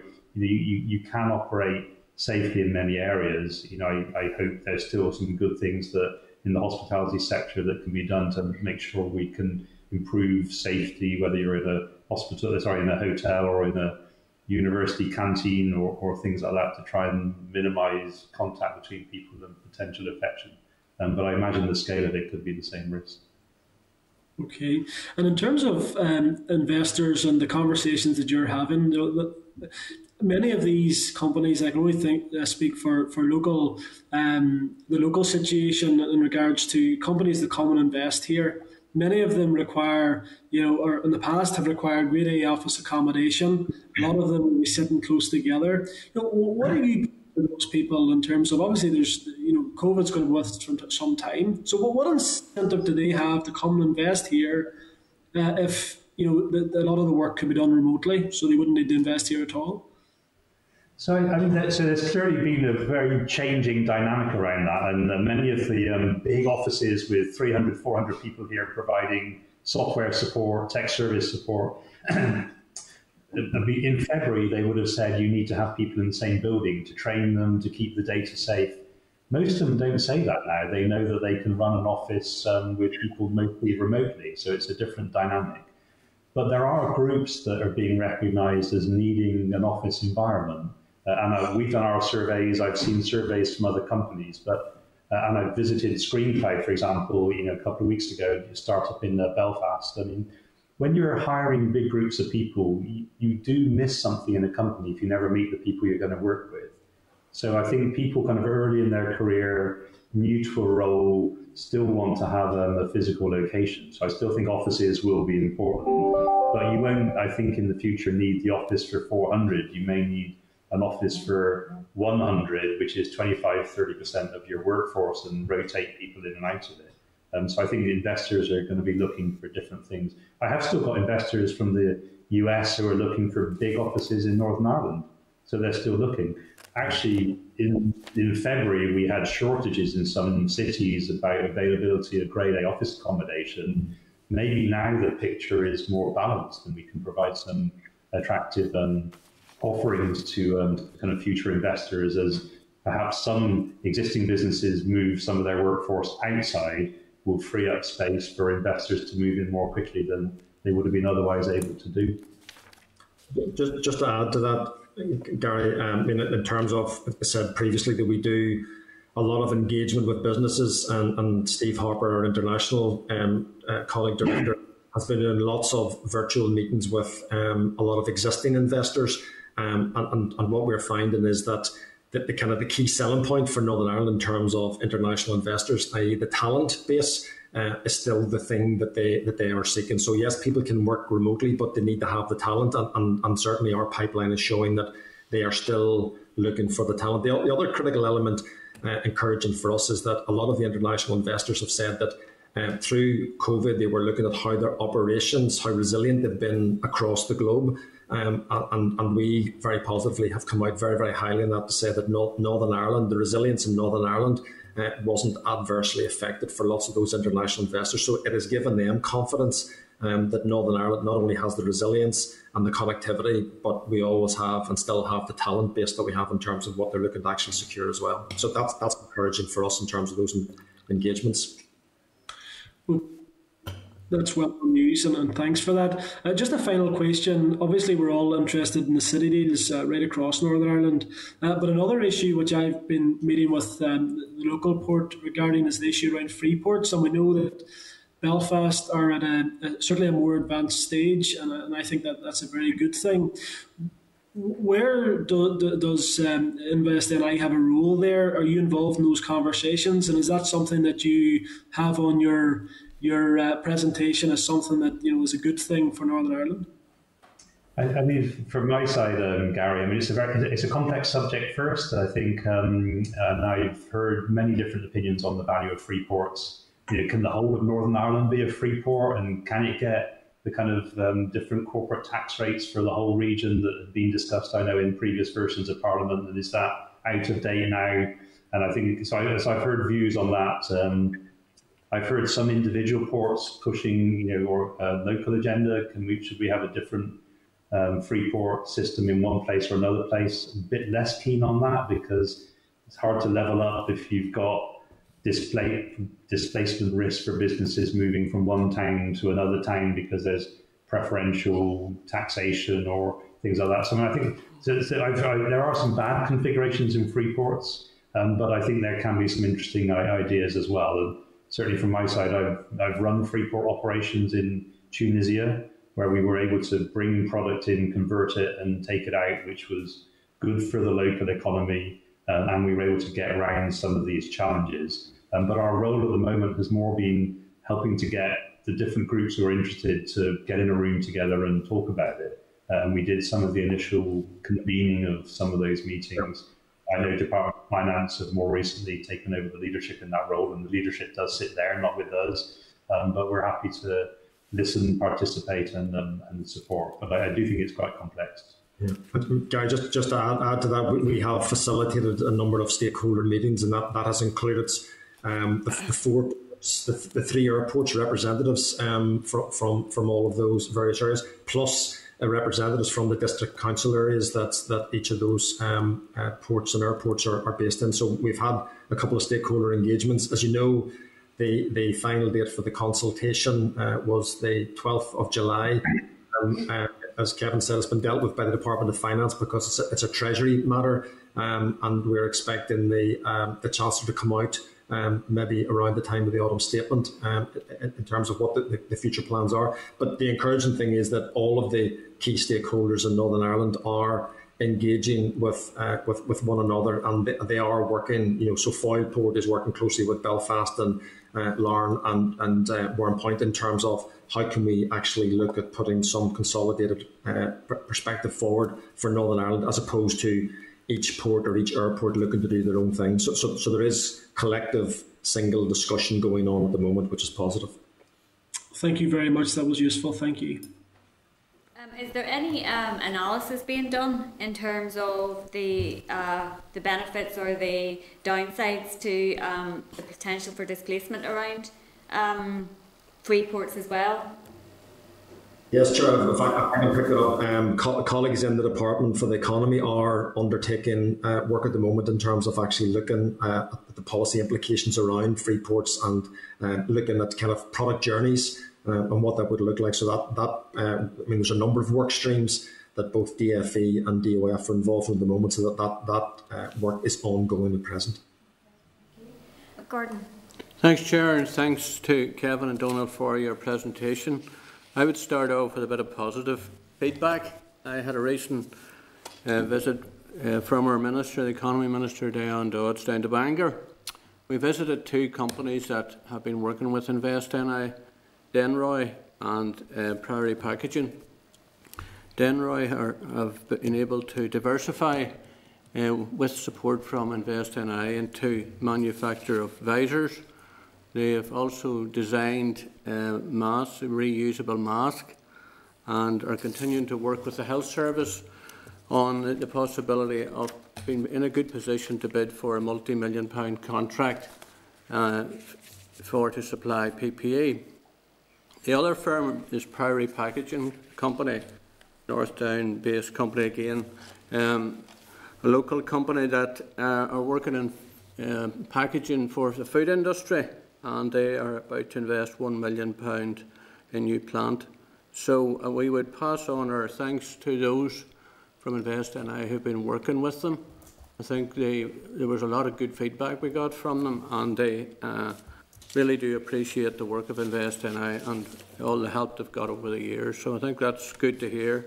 And I think when we were out and about, you realise that these businesses have worked through COVID and had to work with it. And those people, they may have had some people on furlough, but the factories continue to run. and I think we do appreciate the efforts that have been made by people like that. They weren't sitting at home working, they were down on the shop floor working, and I think we all need to realise that does continue. Just a couple of questions. I keep going back to the thing about, and it's already been mentioned by some members, about existing businesses and the impact of the loss of the furlough scheme, which will be in some way supplemented by the further support. But I do worry about places like Bombardier, who have 3,000 odd people working, and quite a lot of them would be from my own constituency, not just from my own constituency, of course, but people travel quite a bit to it from right across Northern Ireland for their work. And I do worry about it, and I do feel that some morning we'll wake up and hear of a significant job loss in large sectors like that. And you start thinking, what has Invest NI done to put off that terrible day? And I appreciate work is being done, but could you give us some assurance that you're continuing to work with businesses like Bombardier to find alternative work and maybe perhaps reskilling and so on, and trying to help them as best you can to stop job losses? Yeah, so first of all, thank you for the feedback on the two companies on the NIE and priority packaging, and I'll make sure some of that feedback goes to the client executives who kind of work hard every day, sometimes get a bit unnoticed, so thank you for your feedback on that. For Bombardier and for the aerospace sector, I mean, we really recognise the challenges for it, and I can assure you we're intimately involved with the companies in that sector, both the large ones like Bombardier, and then also many of the suppliers around that, including Denroy, actually, who were a major supplier to aerospace in the past and now switched to some of these other products along with their airline products that they make as well.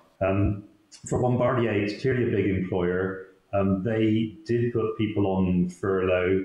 They have had a round of redundancies.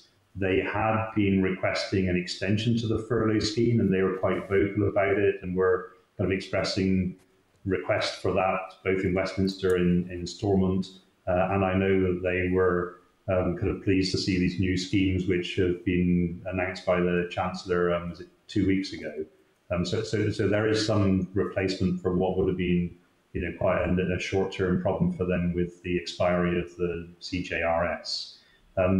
The things that we're doing with them actively is, one is kind of helping make sure that the transaction still goes ahead, and that Bombardier are going through an acquisition process by Spirit, so we are actively engaged where we can to try and help answer questions or deal with issues that could confound that transaction. So that bit we're very active with at a corporate level.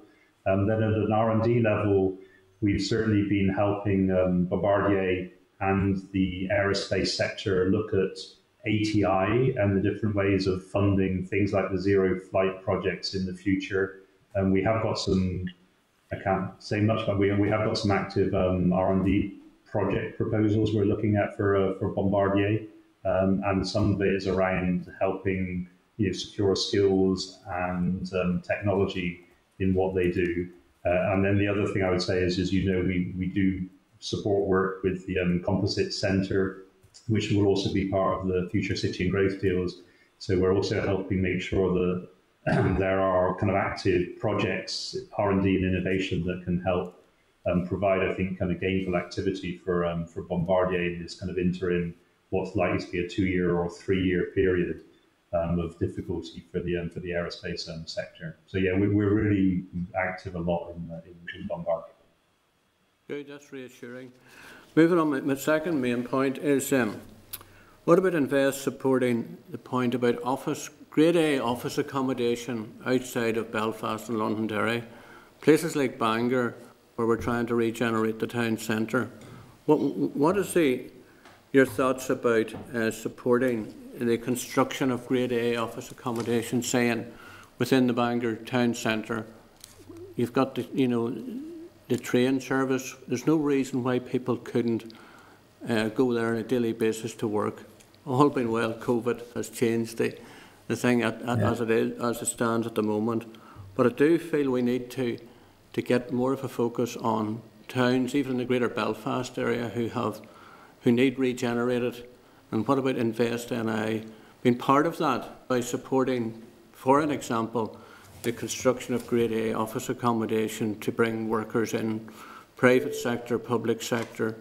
I was down at the Titanic Quarter recently, dealing with the company Capita that deals with the PIP appeals. They're sitting in lovely offices in the Titanic Quarter, ideal situation, but there's no reason why we couldn't have that in places like Bangor and other large towns around the province. Well, certainly, I mean, Bangor to Belfast is but a train ride away, so I know it's very close. For us, we do have a property team with a couple of things. First is we do have a property team who look at investment projects. I think we've got some real kind of expertise in there. We don't buy land anymore. I mean, I think we haven't done for 5 or 10 years, and I know we often get asked about that, but we don't invest in land.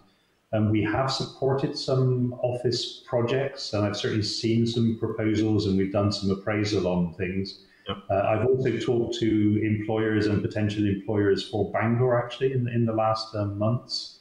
But I think if there is a good commercial proposition and then there isn't a requirement for government intervention, then the ideal situation is that they're commercially driven projects first.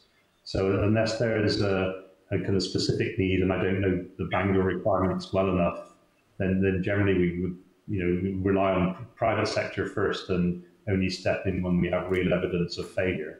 But I would say that I think all over Northern Ireland and the UK and many other places, I think that councils will be looking at regeneration projects over the next few years, and COVID changes the shape and space of the city centre. And I think for all of us, you want vibrant city centres. I mean, that's part of the culture of who we are, and it's part of the economic fabric of the country. So we engage actively in local economic development plans with councils, and I'd be very keen to be involved in those as they look at kind of life after COVID and the new business world for what they may need in the future, whether that's offices or incubation spaces or shared working facilities or any of those discussions. We'd be happy to make sure we have our kind of economic into that.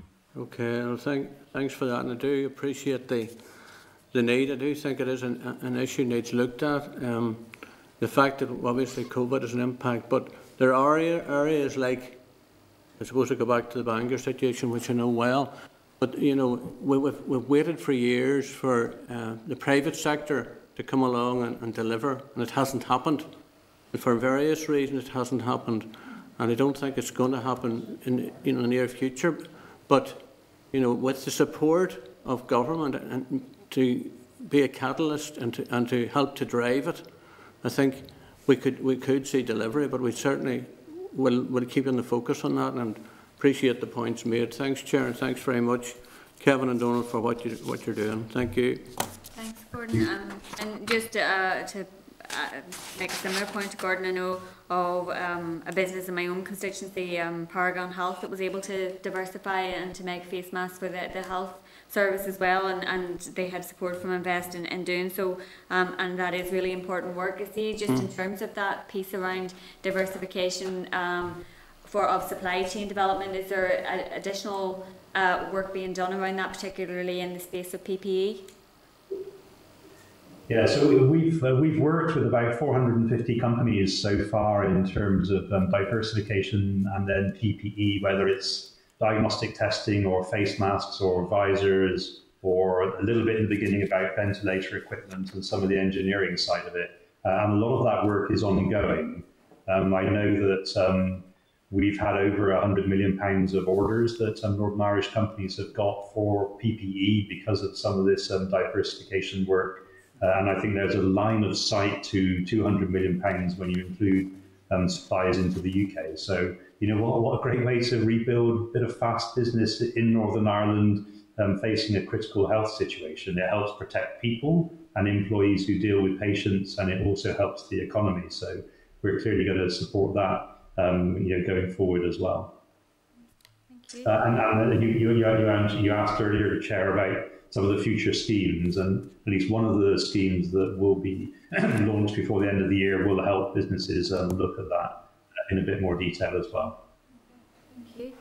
Can we bring Claire into the spotlight, please?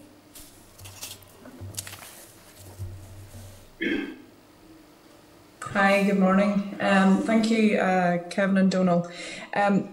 Kevin, since you've been in post, I applaud you for really pushing the idea of innovation in Northern Ireland, and I think certainly Northern Ireland is ripe to seize those opportunities.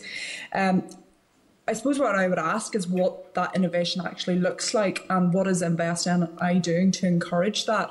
I suppose, however, I have experience with Invest NI in the last couple of years where I've been trying to encourage a particular type of innovation up in my own constituency, and I was quite disappointed at the level of engagement with Invest NI, and almost a suggestion that the idea had to be much further along, where for me innovation is about a new idea and exploring the opportunities with that and doing all that due diligence, and I think that's where Invest NI has that role. So I'd be keen to understand from your perspective what you believe Invest NI's role is if there are innovative ideas within Northern Ireland, whether they be at the very start of the idea, maybe slightly along, and if it's coming from really small businesses as opposed to big businesses, because I know some of the criticisms that I would hear from constituents is that Invest NI are only interested if they can see the colour of their money, if you're a big business, if you're coming from outside of Northern Ireland. So what is Invest NI doing for Indigenous businesses, at that kind of early stage of the idea? So thanks, Claire, for that. Listen, the first thing is, I think the innovation funnel, it only works if you get a lot of input in the beginning. Because innovation to me is about, you have to have 1,000 ideas, and then you kind of work on them and you advance them, and some fail and some succeed and some move forward to the next stage. And at the end of the funnel, you'll get 3 fantastic ideas that will change the world, But you've got to have the hard thing in innovation is that you don't know which 3 of the 1,000 are the ones that are going to do it. That's the hard work. So you need the 1,000 and you need to kind of work on them. So I would certainly support kind of as many as the kind of innovative ideas as we can. And particularly things like the innovation voucher scheme that we run is quite broad church in terms of availability for businesses. I think it's SMEs only, if I remember, but it's quite broad access. And that is the first bit I think you're talking about. It's £5,000. It will help you take, I think I've got an idea, I think it makes sense, maybe I've got a drawing somewhere, but how do you move that to the next bit, the kind of early stage of feasibility? And I know that I think we did a scheme in April to June, and we've just closed the second scheme. But in the first one we ran in this financial year, we had double the applicants and nearly double the awards. So some great quality ideas. So and I hope that your constituents will find some kind of big ears when they talk to Invest Northern Ireland around those kind of projects. And that's not happened before, I don't know, whatever the reason. But, and I'm happy again, because I was probably pursuing it even before your time, and maybe you're encouraging a new culture with Invest NI, and I look forward to seeing the positive benefits of that. But I suppose where I'm coming from, it's not necessarily the financial resource that they're looking for, because the idea doesn't need it. It's the expertise, it's the open doors, it's what I believe Invest NI should be there for. It should have that understanding of international markets, understanding the culture, the ethos, and just trying to lend that support that someone from Northern Ireland who just wants to create a product and create a business wants to get on with. And it's that networking almost, and I suppose that isn't what's being offered. And I do appreciate your point that there could be thousands of ideas, and how do we crystallise that into the ideas that are actually going to take Northern Ireland forward. But I suppose just to give you an example of where I'm frustrated is that they have an idea, it seems very positive, but there's no kind of end point for them. There's no market, there's no supply chain, there's no kind of production point or anything like that. And it's really what role would Invest NI have with that? So it's not just about here's a check for $5,000, because to be honest, I wouldn't touch it. And as I say, that it's not the financial support they need. It's your expertise. It's all that other stuff that to me is as important as a check. Yeah, let's talk about some of that stuff then, and I'm intrigued now anyway. But we have, so I have 61 technical experts on my team, okay, Yeah. and the kind of things that they're able to do, and I've watched them in action, and they're brilliant. I mean, they will help you look at things like regulatory design. So if you're looking at a medical device or something which needs to have electronic compatibility, and you've got a new idea but you're not used to doing business, how do you find out about these things? So for any business in Northern Ireland, open access we have to these experts, so you can do that. Second thing we've got a business information service, which is, I mean, virtually now, I guess it's in our office in Belfast, but it's available to anyone, and you can commission work on, I don't know, I've got a brilliant idea to, I don't know, save the whale in Iceland, but what is the market for saving whales in Iceland? How much money is in that, and is there a potential for this? You can do that work with our business information centre. I mean, it's an amazing resource, and it's not cash. I think what we bring in terms of experience and expertise is much more valuable than the funding for many of the projects we get involved in. And often it's the conversations with our team who will talk to you about other companies and how they've gone abroad and how they entered a market and what is market segmentation and how could you apply it. I think those conversations are really valuable, and that's what I hear when I go around to talk to different companies. So I certainly recognise the importance of that as well, and we do have some kind of expert resources who can do it. I would love to have more, but that's the level we have. I do think we need to talk about how we build and rebuild the skill sets to do that, and how we can expand that across Northern Ireland. And I would say as well that we do facilitate a lot of networking between business to business, and then also things like mentorship. I set up my own mentorship contacts this week, where I know someone he just runs many companies in the field that he's brilliant at talking to young businesses. So we connect him into the networks who want that. So I mean, I think these things are really important, and they're also fun to be part of. Yeah, no, thank you, I appreciate it. I will follow up with you now that I've piqued your interest. And the last point, and you've already talked about this in relation to skills, and I think you did allude to this when you talked about the Assured Skills Academies, and I'll declare an interest here because my husband ran one of those, and they were super successful, and I think industry was really pleased with them because they were almost tailor-made to support the skills that they need within business that maybe don't already exist. And I think there's big opportunities, not just within the universities, and I suppose this is my point, look towards further education colleges, not least for the regional balance across Northern Ireland, which is easier facilitated than the two kind of main hubs in Derry and Belfast and Corrin as well. So I think we need more of that. We need to be talking to business and understanding what they need, and creating skills on that basis. So just to add to Kevin's point in terms of within innovation, we have an innovation escalator.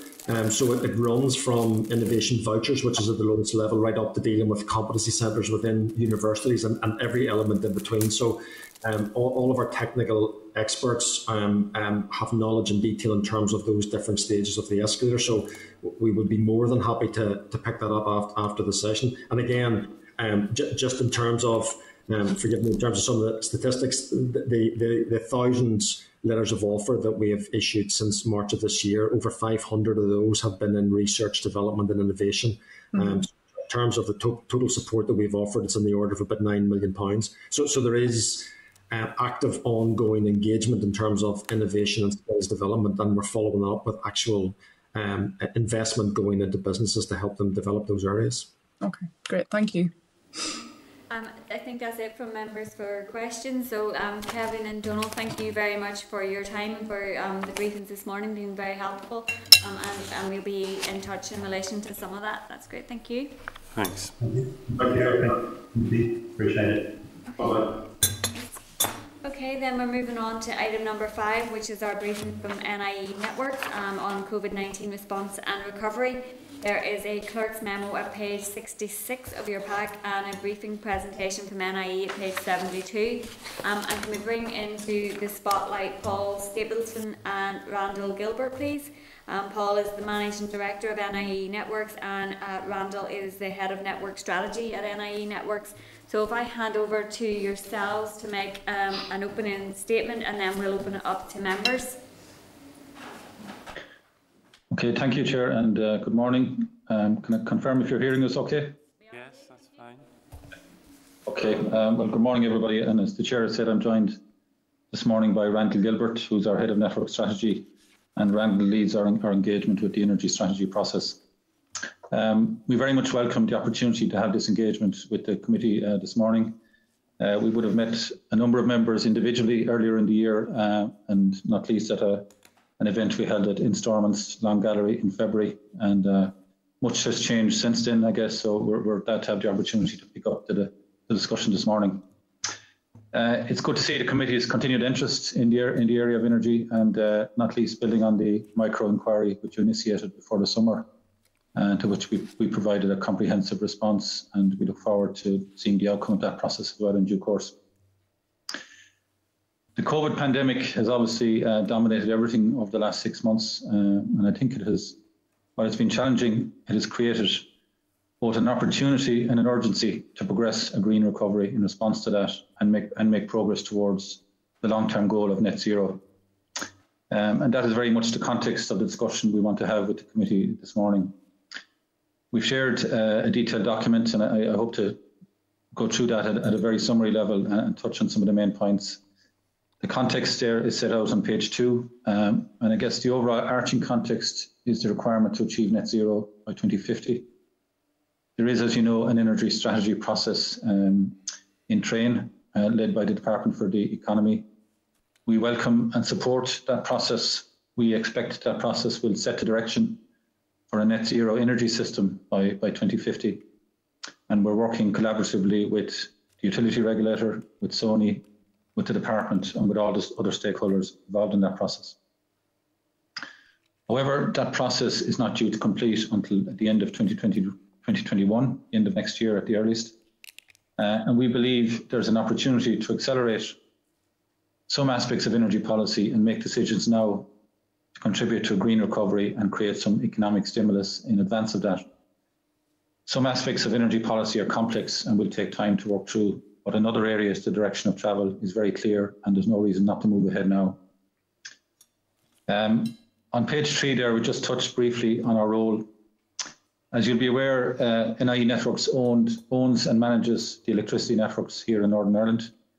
We supply over 880,000 customers, every home, farm and business across Northern Ireland, connecting them to a safe and reliable energy supply. We also have a significant economic footprint. We invest over £100 million per annum in the electricity infrastructure. We employ 1,200 people directly and support many other jobs indirectly. And we contribute of the order of £150 million annually to the economy. We are a regulated entity, regulated by the utility regulator. So all our costs and all our investments ultimately are paid for by customers through the electricity bill. And that is all overseen and determined by the utility regulator. Network costs typically account for about 20% of your electricity bill. So as a regulated entity, we don't have a direct commercial interest in selling more electricity. Our role is an enabling one to provide a network to enable the energy transition to happen and to continue to provide a safe and reliable energy supply. Before touching on some of the policy areas specifically, I suppose I just want to highlight the key importance we see in engaging customers, communities and broader society on these issues. The energy transition will not just be about infrastructure or indeed new technologies. It's also ultimately about changing customer behaviour, helping customers to make the right choices. Our research and indeed other research supports the view that most people do want to do the right thing and do want to make changes to support climate action.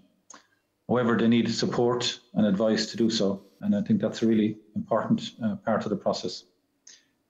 We also need to be mindful of affordability to make sure we consider the impact on prices of everything we do in this regard, and particularly focus on those who are most vulnerable and those who are in fuel poverty. So in each of the next 8 slides deals with specific policy areas where we believe progress can be made in the short term in advance of concluding the overall energy strategy.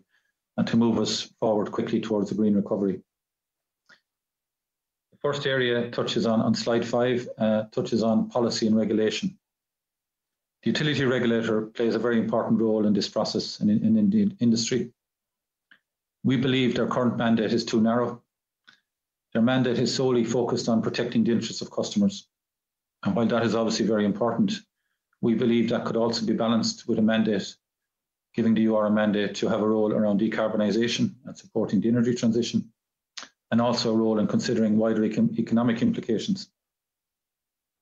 An example of where policy and regulation don't maybe always align at the moment would be in relation to the cost of connecting to the electricity network. Connection charges are typically higher in Northern Ireland than for an equivalent connection in GB or indeed in ROI. And the main reason for that is a different policy approach that we take here in relation to how we allocate costs as between the party connecting to the network and the general body of existing users, the customer base. And that policy difference in approach is making Northern Ireland less competitive in terms of attracting investment. Turning to slide 6, renewables. It is generally accepted, I think, by almost all experts in this field that renewable electricity will play a key role in decarbonising the economy, not just in taking carbon out of the production of power, but in also in using that clean energy to displace fossil fuels in heat and transport. And Northern Ireland, as you'll be aware, has made huge progress in renewable energy over the past decade, with now 48% of electricity coming from renewable sources. We are leaders across these islands and indeed leaders in Europe in terms of integrating wind energy onto the system. But there has been a policy vacuum in this area over the last couple of years, and some momentum has been lost in that journey. And I think there's an opportunity now to regain that momentum, to make positive progress towards more renewable energy and help to stimulate the economy as well. In that context, we would very much welcome the announcement by the Minister last week that the target for renewable electricity by 2030 will be not less than 70%. That 70% by 2030 target is ambitious, but it is achievable and gives the industry direction, which we need to get behind. But it needs to be backed up now with specific policy measures to take it forward, to drive action, and to ensure there is a cross-industry approach. That will require the department, the utility regulator, Sony, ourselves, and of course the renewables industry to make that possible. Turning to slide 7, a key enabler of more renewables on the system, and indeed enabling customers to avail of low carbon technologies, will be investment in the network. Sony have estimated that an additional £500 million investment is needed in the transmission grid to enable 70% by 2030. Both the UK Climate Change Commission and the Cornwall Ionic Consulting Report, recently published by the department, highlight the opportunity and the need to accelerate investment in the electricity network, and indeed identified it as a no regrets option. NIE Networks have the capacity and the capability to deliver that additional investment, but we do need a joined up approach across policy, regulation and the industry to make that happen, and to make it happen quickly. A key enabler, or indeed a key barrier to infrastructure investment, can be the planning process. And turning to slide 8, planning decisions in Northern Ireland typically take much longer than for an equivalent project in GB or indeed in ROI. So we need a planning process that is fit for purpose, that shows we're open for business and open for investment in this economy, and while also ensuring that appropriate environmental standards are protected and community interests are taken into account. I suppose in summary, we need a faster decisions and a more consistent decisions within an overall framework that prioritises clean energy infrastructure. And there's examples in Scotland and indeed New Zealand, I think, represent best practice in this area. I appreciate, Chair, that the issue of planning is really more a matter for the Minister for Infrastructure and the Infrastructure Committee, but it is a key aspect of enabling progress on energy. The next item I want to touch on is transport, which is also more a matter for infrastructure, but again, critical to the energy transition. I believe electric vehicles will be the most tangible and most critical societal change we'll see over the next decade in terms of the journey to a low carbon economy. But we're not at all ready for that transition in Northern Ireland. We need to urgently invest in a public electric vehicle charging infrastructure. Because of the low level of uptake of EVs thus far here, there probably is not a commercial basis for a private player to invest in EV infrastructure yet. Or certainly the experience to date would suggest that. So the options to take it forward are really to avail of public funding. There's significant funds being made available by the UK government for EV charging infrastructure. It's not clear whether or how that might be made available in Northern Ireland, but it certainly should be pursued. And there's also the option of funding this through electricity bills and spreading the cost over the longer term. NIE Networks is prepared to make initial investment to prime this sector if that is considered the best policy option. We're probably not a player that should be in this longer term. It should really be a market-driven activity, but we're certainly prepared to play a role initially to get it moving. Turning to slide 10, digitalisation of the energy system. The future low-carbon energy system will be very much dependent on data, and particularly metering data.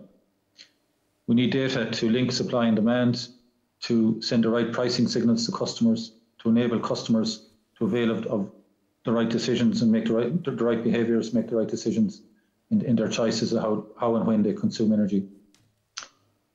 And I think, as been touched on in your previous session with InvestNI, there are very significant capabilities in digital data analytics and the broader cyber area here locally in Northern Ireland. And we believe there's an opportunity to leverage that capability to progress solutions that will around data and particularly metering data in the short term and help customers make that transition to low carbon economy. Turning to slide 11 and the area of energy efficiency. Again, this is an area where Northern Ireland is behind both GB and ROI. We urgently need to future-proof new housing development. We need to be designing and building now for near zero, not building houses today that we're going to have to come back and retrofit new solutions in a decade's time. So this has to start by updating the building regulations. We should also be considering an energy efficiency retrofit programme for existing houses. And both of those measures have the potential to stimulate the economy and create employment locally. And the eighth area of policy we want to touch on, and again was referred to in your previous session, is around innovation. The Department's medium-term recovery plan identified clean energy as a major growth area. We believe Northern Ireland has great potential to be a leader in this area and to develop local industries supporting delivery of local, clean, renewable energy, rather than relying on imported fossil fuels that create value in other economies. But to prime this innovation needs targeted policy support, and it needs trials of scale. There are some very good and very interesting projects happening, but they're probably too small in scale to be impactful and need more support. Hydrogen electrolysis is probably an example of a technology that can play a very significant role in the longer term, but it is very much in its infancy now and needs some support to help to start that journey. So turning to slide 13 to deal with the costs and the outcomes of the proposals we're discussing this morning. Most of the policy areas we're highlighting can be progressed without significant executive funding. There may be opportunities, as I mentioned, to avail of UK government funding, and of course we should do that if we can. But ultimately, most of this investment can and will be funded by the industry itself and paid for by customers through their electricity bills over the longer term. As an example, an additional £100 million invested in the electricity network would add less than 0.5% to the average electricity bill.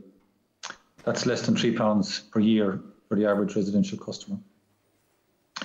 And that price impact can be further mitigated if we can create growth and demand. And we believe there's potential for a virtuous cycle to be created here, whereby we're investing in clean energy, creating more demand for that clean energy to replace fossil fuels. That increased demand spreads the costs and helps to mitigate prices. So we've less carbon, more economic activity, and more jobs. There is, we believe, an opportunity to bring forward investment, which could be of the order of £250 million over the next 3 years that might otherwise not happen until the middle of this decade, if some of the policy issues we're talking about this morning are taken forward and help to drive towards a green recovery. That investment and the policy measures we're discussing would have a very significant impact on jobs and skills in the energy sector. Clean energy, as has been identified by the Department, has the potential to be a significant contributor to new jobs and reskilling opportunities across the economy, both in protecting existing jobs in the sector and also creating new jobs in existing businesses like our own and in new areas right across the energy piece. That would include traditional roles such as engineering, the craft areas of electricians, plumbers, as well as new technology and skill sets in the areas of digital, high-tech, data analytics, etc., which we've spoken about. And ultimately, there is the opportunity to develop also a local supply chain to support all of this and position Northern Ireland as a greener and smarter economy. So in summary, Chair, we're putting forward these ideas this morning to contribute to this debate. We don't pretend to have all the answers, but we're certainly keen to make a contribution.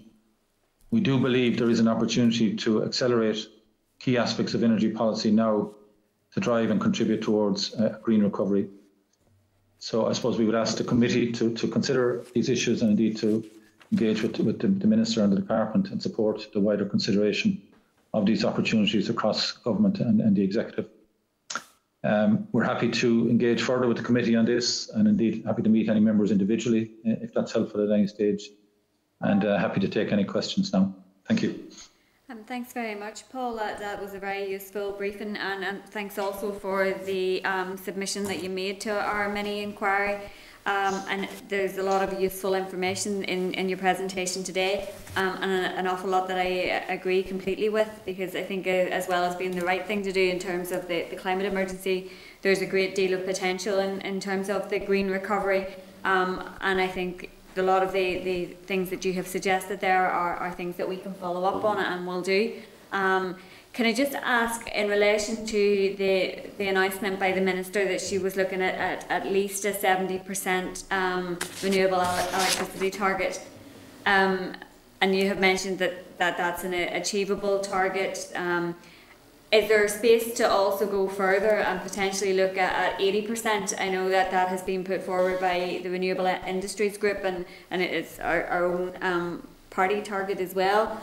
Is that something that you feel is achievable, and what additional support and infrastructure development would be needed to meet either of those targets? Sure, I might ask Randall to comment in a minute on the more detailed analysis around the different options that's happening, but in terms of my own view on that, Chair, I think the most important thing is we have a target, and that we start now to progress towards that target, and that requires investment in the grid. It requires a policy mechanism to provide a route to market for renewables, and it'll also require planning reform. Whether the target is 70% or 80% to me is less important. The last target was 40%, and we've overachieved that. It doesn't mean that target was wrong. It means that the target served its purpose in giving direction to the industry and creating momentum. I think if we start now and make the right decisions, we can achieve 70, and we can maybe go further than 70. But the further you go, I suppose the different complications come into play. So maybe I'll ask Randall to comment more specifically on the type of analysis that's happening around the different options. Thank you, Paul. Yes, I mean, we do welcome the announcement from the Minister of the minimum of 70% target. As you're probably aware, you know, there is a number of working groups that the department have set up as part of the energy strategy. One of them is a specific group looking at the power sector, and I know that is very much on their agenda to come up with policy options in relation to what a target around 2030 might look like. I mean, 70% is a consumption figure. It is a utilisation figure. It is not an amount of renewables connected figure. And I think, you know, the challenge is really twofold. One is absolutely we do need to look at connecting more renewables to the grid if we're going to increase that target. But significantly, you know, we need to look at our demand and match the demand with supply at times if that consumption figure is going to increase, especially if there's going to be an increased electrical demand in the network, like we are foreseeing if we go to electrification of transport and to some degree down the line of electrification of heat as well. So that level of demand will increase. So to raise that percentage figure, will be challenging. I think the important thing for me is that this is set in the context of a UK's net zero ambition, by 2050. Ultimately, we want to be decarbonised by 2050, and I think, given the fact that we've made such a significant progress and we have the technologies available to us, the power sector potentially could decarbonise earlier than 2050 in Northern Ireland with the right policy directions. So the interim waypoint of 2030, I think has got to be seen in the context of a longer timescale decarbonisation strategy. Certainly 70%, does require the things that Paul mentioned, to happen. It does need, we do need planning, sort of tighter planning timelines and review. We need to look at the connections policy. We need to look at network investment as well, because there are capacity issues that will need resolved during that period of time, and investment will be required. But I think we need to look at demand. We need to look at new demands in terms of getting that consumption figure up. Paul mentioned hydrogen, and certainly hydrolysis for green hydrogen is quite energy intensive. And I think in terms of using some of that wind that is being produced at times there isn't demand might start to fill some of those gaps.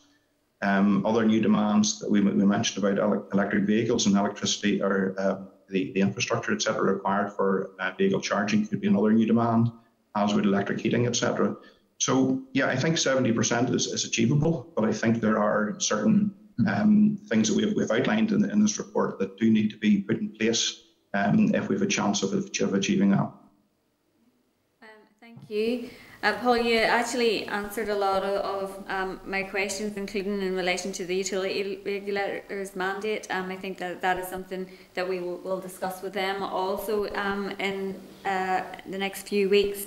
In relation to what you described as the innovation piece, the policy support that would be needed to support those types of projects, is there other things that would also be needed in terms of that stimulating investment piece, and is it in terms of financial assistance as well?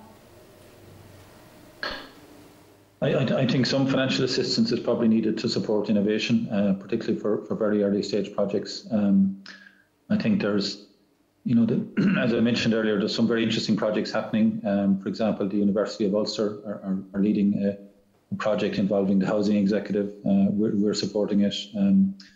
Power and I are supporting it as an electricity supplier around how we can link that available wind energy that Randall mentioned, that's not being used at night time or when there's periods of low demand, how we can link that to help customers, and particularly fuel poor customers, to use that for electric water heating in their homes. So projects of that nature, I think, are very interesting, and with a little bit more funding, it doesn't take huge amounts to really get some insights. And then once we have, I suppose, interesting projects of that, to develop trials of scale. And I suppose scale is important in some of these trials, because we can if you have a trial of scale, it not only proves the case, but it's something that can be developed and rolled out on a more broader basis much more quickly. We are funding a certain amount of innovation ourselves in NIE Networks through our current price control. And again, if there was a regulatory model to enable us to do more or fund more in that space, we could do so, and that can certainly be considered as part of the next price control period. And again, would be an example of the utility regulator exercising a broader mandate if there's opportunities in that space. So there are ways we can get more funding into the system, but I think it requires a policy environment to enable that to happen, as well as some additional funding. Yeah, I'm aware of that UU project in relation to the tackling fuel poverty thing. I think that's actually a really positive way of doing things as well, and that's something that we really need to build into our energy strategy. And I guess just one final point from myself. I know from talking to some of the stakeholders that there would be concern around the skills base. So I think that's something that we will also be keen to emphasise in terms of what the department is doing to make sure that there is that investment in that green skills space, and that there is a potential in that respect as well. Stuart, I think you're next. Yes, Chair, thank you very much for your presentation. Can I ask, you didn't make any reference to the north-south electricity interconnector. To what extent will you as an organisation, as a network role, have a input into that? Will you be the people that will be driving that forward? And now that both north and south have cleared the planning issues, and I do accept your argument around the need to reform the planning system to allow for speed of operation in terms of what you deliver across Northern Ireland. But I'm interested to know just exactly how you see the north-south connection, and whether that will potentially be a game changer for electricity in Northern Ireland. And just one other very brief question. I think it has been reported on a number of occasions that we have in Northern Ireland an ageing network. You made reference to the need for investment in the network. How realistic is that investment, and how urgent is it? Okay, thank you, Stuart. I might take the north-south interconnector point, and then maybe I'll ask Randall to comment on the ageing investment. In relation to the north-south interconnector, we're working very much in tandem with Sony to progress that project.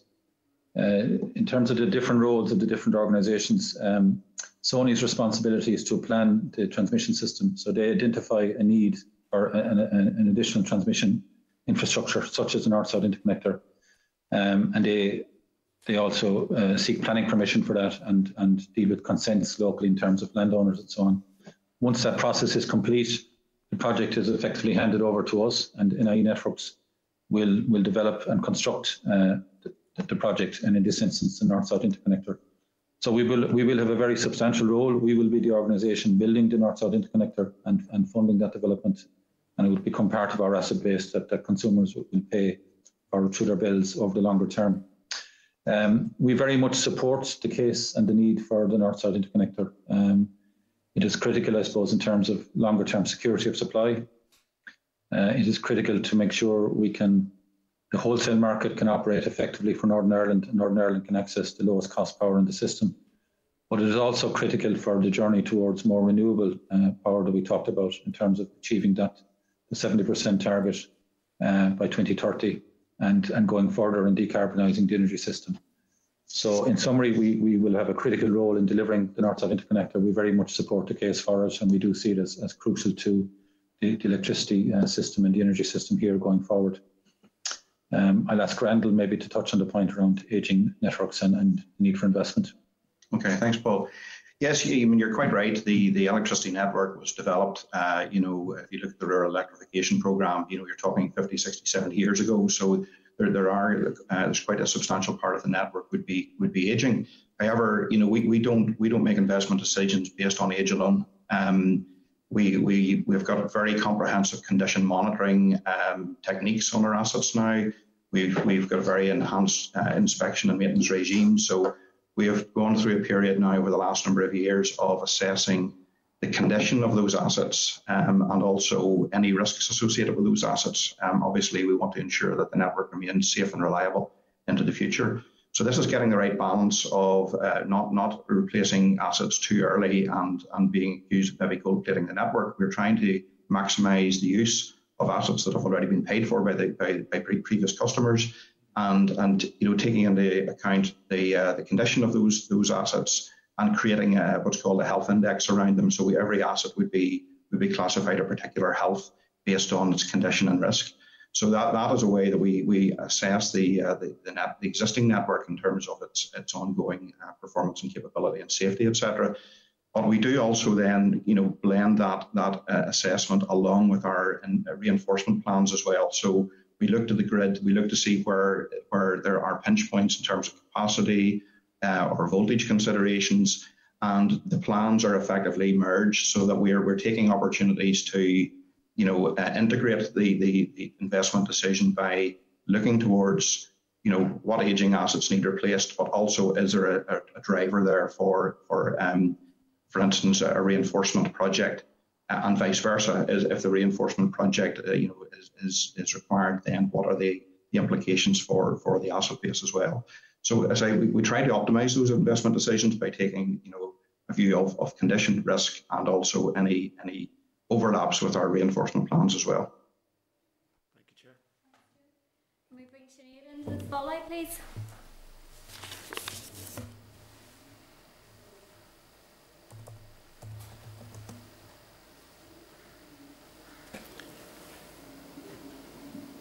Should we try it a bit louder? Can we bring Sinead McLaughlin into the spotlight, please? There we go.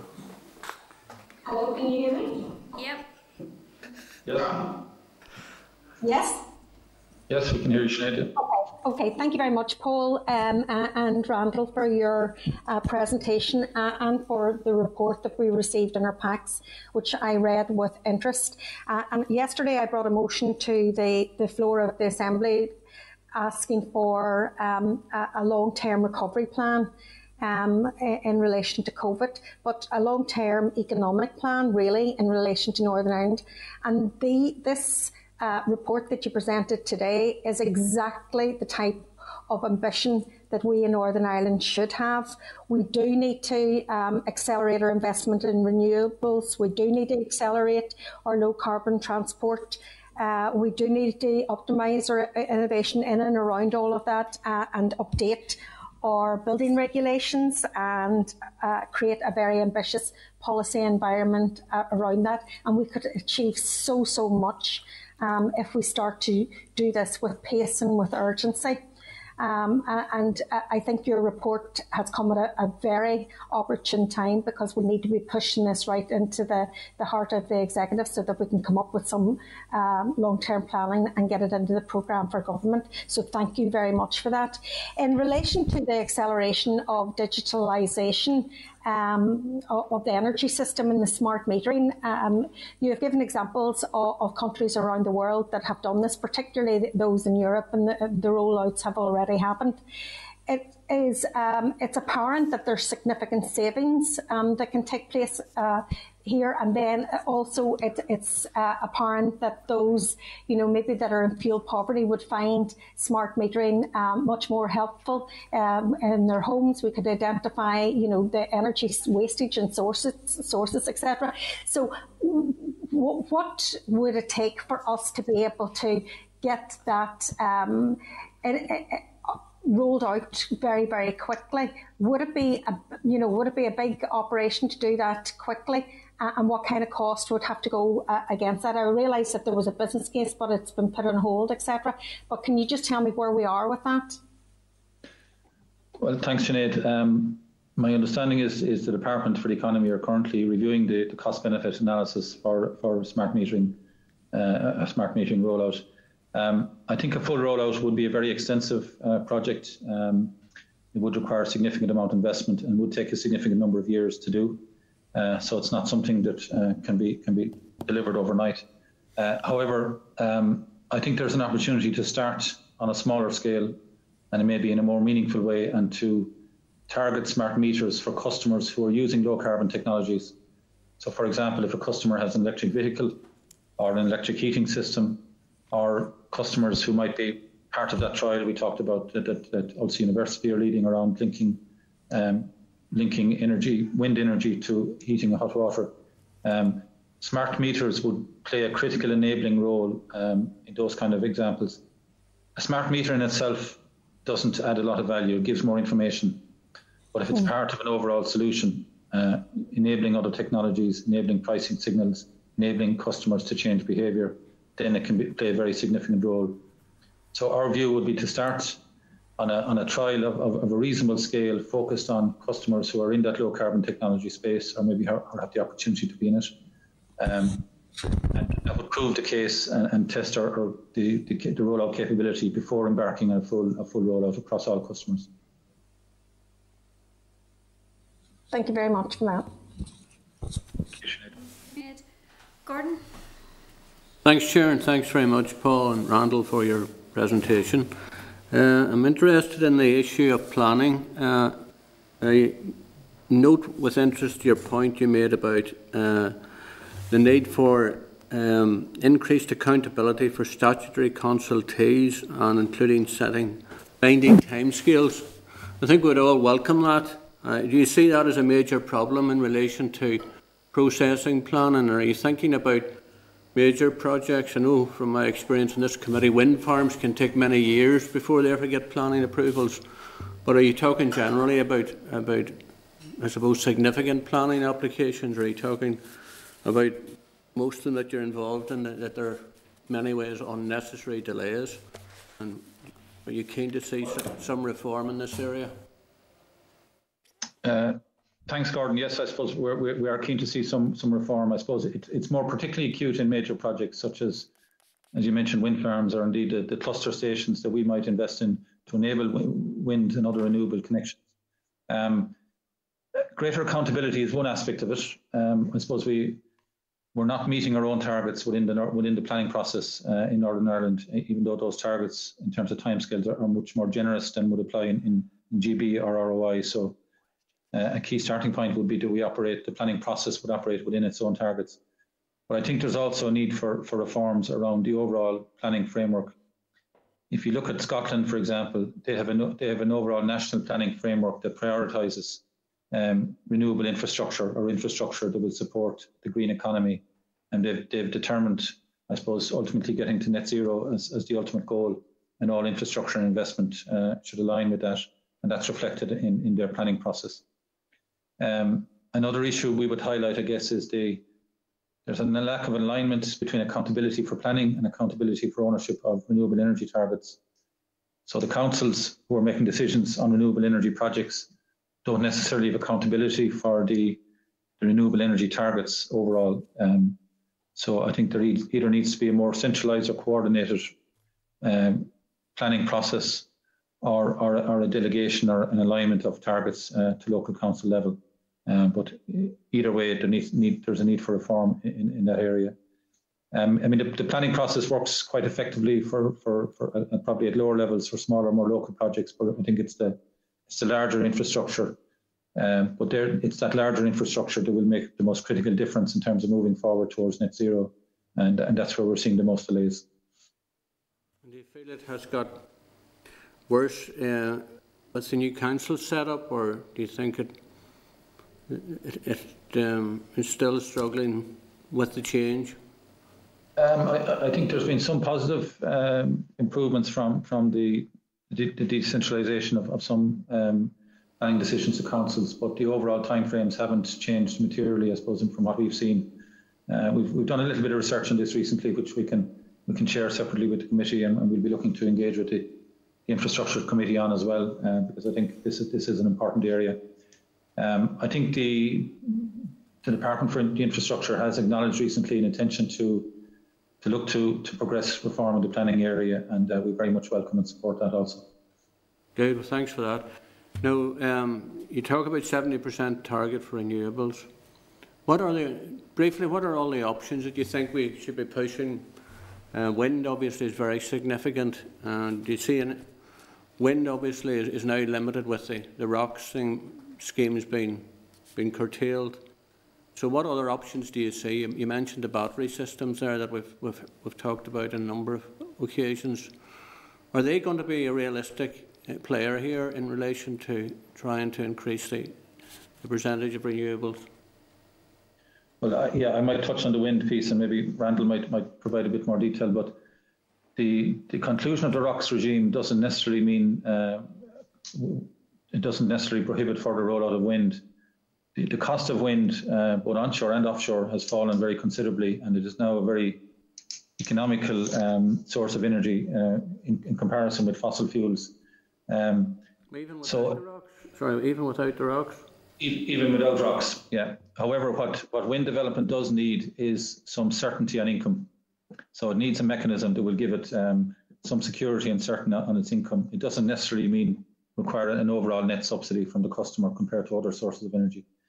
And there's various policy instruments. There's different applied both in GB and ROI around that, and I know the department are actively looking at options around that for here as well. So it needs a mechanism to give it some certainty on income as opposed to a subsidy.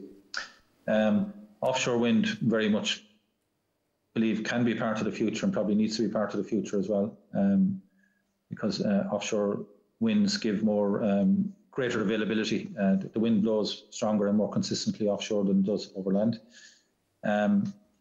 And I suppose solar PV is also a much more, the cost of solar PV has fallen considerably as well, and that's certainly a viable technology in Northern Ireland. The sun mightn't shine here all the time, but we have enough daylight hours to enable solar PV to play an important role as well. So maybe Randall might touch on the role that batteries can play in terms of filling in the gaps in terms of between supply and demand. Yeah, thanks, Paul. I mean, yes, you did mention, the 70% target, and I alluded earlier to some of the things that we believe need to be sort of put in place that we've talked about. But certainly, my understanding and our involvement in the power group and the DFE's process is that, two key things that will be a facilitator for getting to the 70% target are battery storage and also the delivery of the interconnector, which Paul is talked about already. So, like battery storage, I mean, the current European legislation, doesn't permit a DSO like NIE Networks to own battery storage, but our role would be to facilitate the connection of that battery storage onto the network in an efficient manner so that it can be utilised. But certainly, we would see that battery storage, either at a sort of a commercial level or even a domestic, does help that problem we discussed there about capturing that energy that is being generated at times when there isn't a natural demand there. So I think battery storage is one aspect of the solution, along with other demand solutions as well. As I said, we've got around about 1,700 megawatts of renewable power connected to the grid at the minute. Yesterday, the load on the system varied between 600 megawatts and 1,200 megawatts. So on a very windy day, we've more than enough renewables connected to meet the current demand. So this challenge is two-sided to me. It is facilitating that increase, but it's also being able to utilise the energy in a more efficient way to ensure that utilisation figure does increase. So I definitely see that battery storage has a part to play in that solution. The big challenge is, though, getting that source into the grid with an effective grid system that will take it. We're all aware of the issues there's been trying to get wind farms connected into the grid. They're obviously located in very remote areas and I suppose in lesser populated parts of the country, so the demand there locally is not the same as it would be, say, in the Greater Belfast area. So how do you do that? Do you see that as a challenge, I suppose, trying to get those battery systems connected into the grid and being able to be effective and efficient? Yeah, I mean, you hit on a point there that we have a design of a system that originally the network was designed to bring electrification to the west from the power sources in the east, and now with the uptake of renewables, the major generation capability is in the west of the province. And yes, still the major demand is in the east, and that does present challenges in terms of grid and reinforcement. But as Paul alluded to, the TSO has plans. There's 500 million in the next 10 years to address those issues, and to reinforce the network in places to allow that to be accommodated. So that it sort of gets back to one of our key points we made earlier in the paper about bringing some of that investment forward and that anticipatory investment being able to reinforce ahead of need, so that the grid doesn't become a hindrance or a blocker towards the transition towards net zero. So I think yes, there are challenges, but I think if we can work with the likes of the TSO and the utility regulator to identify projects that we feel will advance that cause and make those connections more efficient and timely, then I think we will go a long way towards towards achieving this target. Great, thanks very much. I think that has been very useful and it's given us some pointers for the committee to focus on and the department to focus on in relation to especially renewables. Thanks very much. Thanks, Chair. Paul and Randall, thank you very much for that briefing.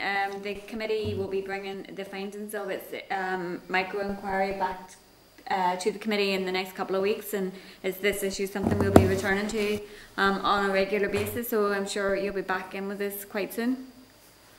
Very happy to do so. Thank you, Chair. Thank you, Committee. Thank you.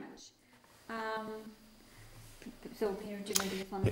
Chair, we're bringing back the findings we had from the Energy Micro-Inquiry on, I'm hoping on the 21st meeting, and that will then lead to committee agreeing a motion to bring to the Assembly.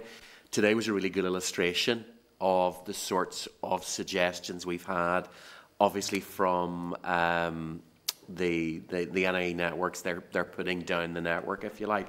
We've heard suggestions from a lot of other sectors, renewables and so on, as to how some of the questions that members have raised.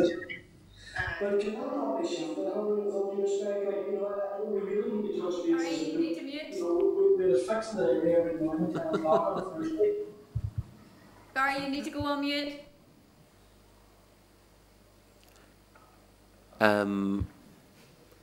The renewable sector, some of the questions that members were asking about battery, localised battery, we've talked about that, and it's how that can be done on a localised basis where it's not necessarily going to involve NIE Networks having to put a lot of infrastructure in. Yeah. I think a lot of it's going to be around creativity and imagination, inventing solutions for issues we've identified that are completely localised. You know, there's a lot of issues here around this that won't be the same anywhere else. So localised solutions are going to be really key to this. But as NIE Networks pointed out, you need to look at the planning system as well. That's going to be really key. And I think probably one of the other actions that will come out of the discussion of the micro-inquiry is having to write to a few other committees to try and get some of those things in process. No, I think it'd be really interesting to get that back, and the committee's really looking forward to that. Peter, if we could just return to the invest. Yeah. I know you were taking notes. We do. We have a list.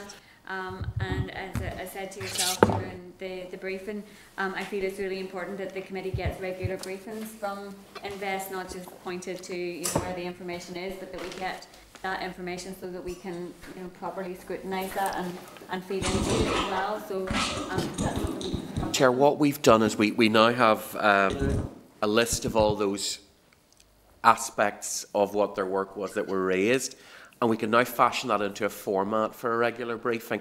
Also, I think it's probably worth me having another conversation, particularly with Donal, just about all the work they're doing. They have a lot on there, and we do keep an eye on everything they're publishing.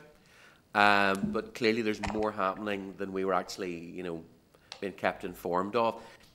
It's a story that I'm always saying to officials is, please tell us the good news. We rarely get to hear the good news from the department, from the ALBs and so on, and there's a huge amount of it.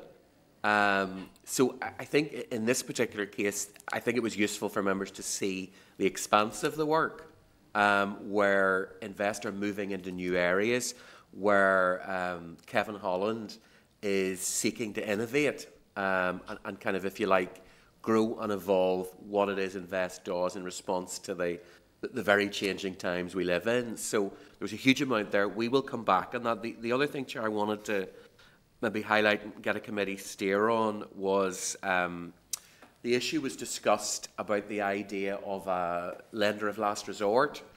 Invest obviously doesn't have that kind of capacity, but it is an issue that's hurtling down the track because of the much higher level of indebtedness there is now as a result of the loan schemes and various other things that have businesses have had to participate in the last number of months.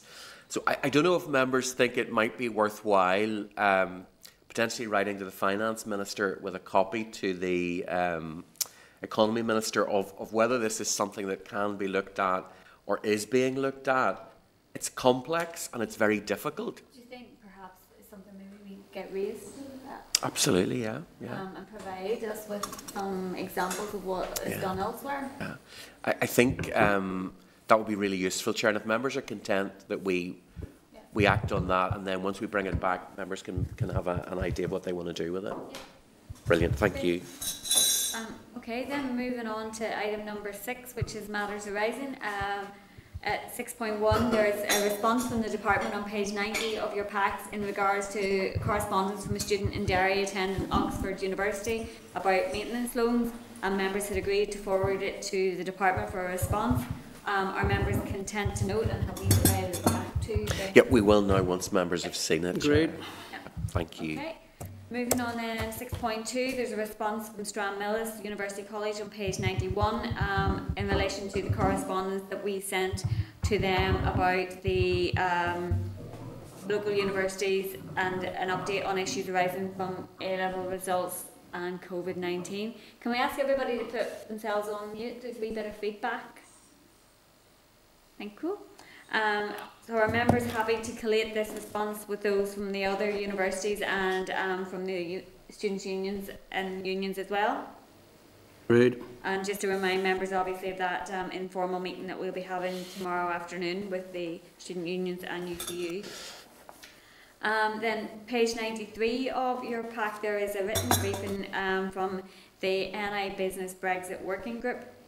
It's good when it's written out like that. The group has submitted a set of questions to the British Government with regards to the protocol and unanswered questions for our businesses here. Obviously, we had our briefings from Professor Katie Hayward and Aidan Conley and our Brexit officials on the internal market bill over the past few weeks.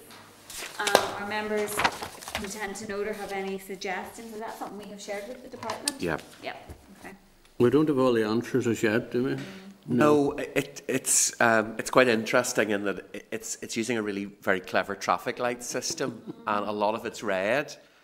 And when you go through, you do have to go through quite a bit before you get some green bits, and the green bits are quite small in compared to the red bits and the amber bits. Yeah. Okay. So then 6.4, there is a memo from the clerk at page 3 of your table papers about plans for our micro inquiries. So Peter, do you want to speak to that? Chair, we've talked about this at a few meetings and at the strategy session as well. What this memo does is set out what the concept is. So the idea being that we create a system of micro inquiries that will short circuit that very lengthy traditional inquiry process that can take months, even years. So the idea is we do a first one. This first memo talks about doing one on the macroeconomic picture. And we've managed to get the Venn diagram I verbally talked about last week, but now we have it in glorious Technicolor there, just to give members the idea. So at the heart of it is the macroeconomic picture, and then around that are all the other aspects of the remit that comes out of it. And what we'll do is from that first initial micro-inquiry, the macroeconomic one, we will get highlights and hints for all of the other ones. So it won't just be, there's that one, that's it, it's done and dusted. It will lead to further micro-inquiries, further specifics for those, and they will in turn lead to others. So it's a very networked sort of thing. So the first one, I've talked about delivery in the paper there. So it's using a Zoom app where you have the ability to have all of your participants in a plenary field, and then they can go off into breakout rooms on the app. So very much like what we've done here before in person. And what we've planned is it's probably a 2-hour process end to end. We'll bring in members for the feedback, and we'll hopefully record that. And if we can get set up with Hansard to transcribe that, then that will become part of a report. The idea is the feedback session that members will be there for, and that we're probably looking at doing those on Thursdays because we can't interface it with the broadcast system yet. That's something we're hoping to move towards, and we would then incorporate it into a committee meeting. But we're looking at Thursdays at the minute. So we're hoping that kind of process for members would last about an hour, where they drop in, get the feedback. We then capture that, bring it back to committee as quickly as we possibly can. Members talk about it, agree on a motion, and we send the motion down to the business office with the idea that you get an item on the order paper, hopefully within a couple of weeks. So end to end, the whole process shouldn't take more than about 3 weeks. So the first one, as I say, is this macroeconomic. We're looking at 20 participants because that works well with our breakout rooms and just the timings we're using. And if members go to the end of that paragraph 14, I've put 4 questions there. Again, 4 questions lends itself to the timescales we're using. So the roundtable bit is an hour. That's 15 minutes for each question. So the questions look at identifying the structural and infrastructural deficits in the economy that will need to be worked on over the long term to ensure that we aren't basically underperforming because we don't have the structure there. Second one is changes that have been made irreversible because of COVID. How do we work with those and identify those?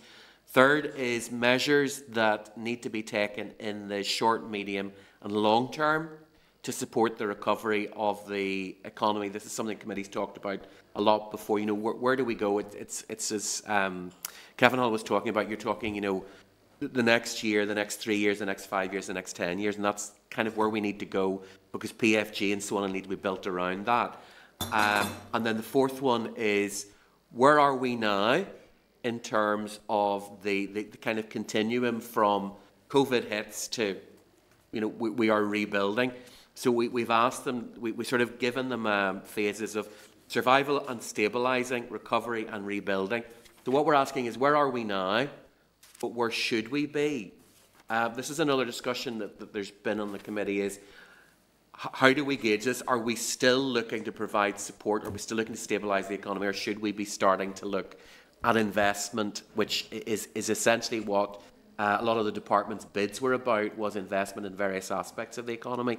So it's getting that expertise to try and pin down is where we are, where should we be at this point in the if you like, the COVID continuum. So as I say, bringing all that back in the feedback session, committee is party to that. So we'll organise time and Zoom for members for that. Then back to the committee, discussion, motion, debate in plenary. So the idea is we'll provide a body of evidence that will help inform the Minister's strategies, will help inform PFG, will help inform other members, will help inform other committees. And this is basically, as I say, the start. The network of other micro-inquiries will feed out from this initial one. And it means we can kind of pick up new things as we go along. So I don't want to predetermine what exactly these will all look like, because I think that will become more apparent as we get that information going through this process. So we're working on our technical issues and getting our participants sorted out. So we're looking at doing the first one on the Thursday, the 5th of November. So that's after the recess. So I think that's the first week back after the recess. So we'll provide more information to members once we've got that all pinned down. But that, Chair, is our basic plan. I hope members were able to follow that, but it is all written down. And if members are content, we'll move ahead on that basis, that plan. I think it's a useful document, a useful briefing, and I look forward to doing the first one. And we've discussed already some ideas for a couple more around remote working and skills. But as you say, the ideas will obviously come out of these as well, and members are free to suggest things. Oh, absolutely, too. So if people want to feed in ideas to Peter, then sure. To do so. Are members content with that proposals? Yes, content. Yep. The only thing, is it AM or PM? So we're probably looking at, that's a really good question. Have we no, we haven't actually pinned that down yet, because what we're also going to be doing with the participants is saying what suits. Mm-hmm. So we're going out to them now.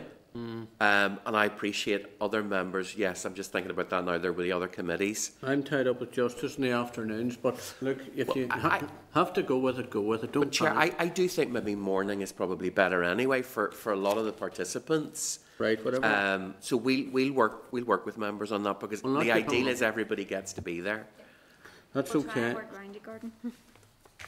Okay, move on Leave it with me. To 6.5. There's a response from the Infrastructure Minister just in relation to the North-South Interconnector planning permission being granted. Are members content to note? Great. Item number 7 then, there's an SL1 Corporate Insolvency and Governance Act 2020 Schedule 8 early termination of certain temporary provisions, regulations, Northern Ireland 2020. There is a clerk's memo at page 103 and correspondence from the DALO at page 104. The Department proposes to make a statutory rule under powers conferred by paragraph 2.1 of Schedule 8 to the Corporate Insolvency and Governance Act 2020. The SR is subject to negative resolution and is hoped to bring it into operation on the 5th of October. The purpose of the SR is to make temporary modifications to corporate insolvency legislation to assist companies affected by coronavirus pandemic in order to extend periods of certain modifications. So this is the committee's opportunity to consider the policy set out in the SL1, as it's not possible to amend once the rule has been made and laid in the Business Office. Are members content with the policy direction as outlined? Agreed. Thank you. Okay, moving on then to item number 8. SR 2020-211, the Corporate Insolvency and Governance Act 2020 Coronavirus Amendment of Relevant Period for Meeting of Registered Societies and Credit Unions Regulations NI 2020. There is a clerk's memo at page 109 of your pack. There, SR 2020-211, the Corporate Insolvency and Governance Act Amendment of Relevant Period for Meetings of Registered Societies and Credit Unions Regulations NI 2020 at page 110. There is an explanatory memorandum at page 113. And just for members, there is an error with the came into operation date on the clerk's memo. The correct date came into operation is the 1st of October 2020. The rule is subject to confirmatory resolution procedure. These regulations amend the Corporate Insolvency and Governance Act 2020 to extend the temporary arrangements for holding certain meetings of credit unions, cooperatives and community benefit societies. These regulations substitute the end date of 30th September 2020 for a new date of the 30th of December.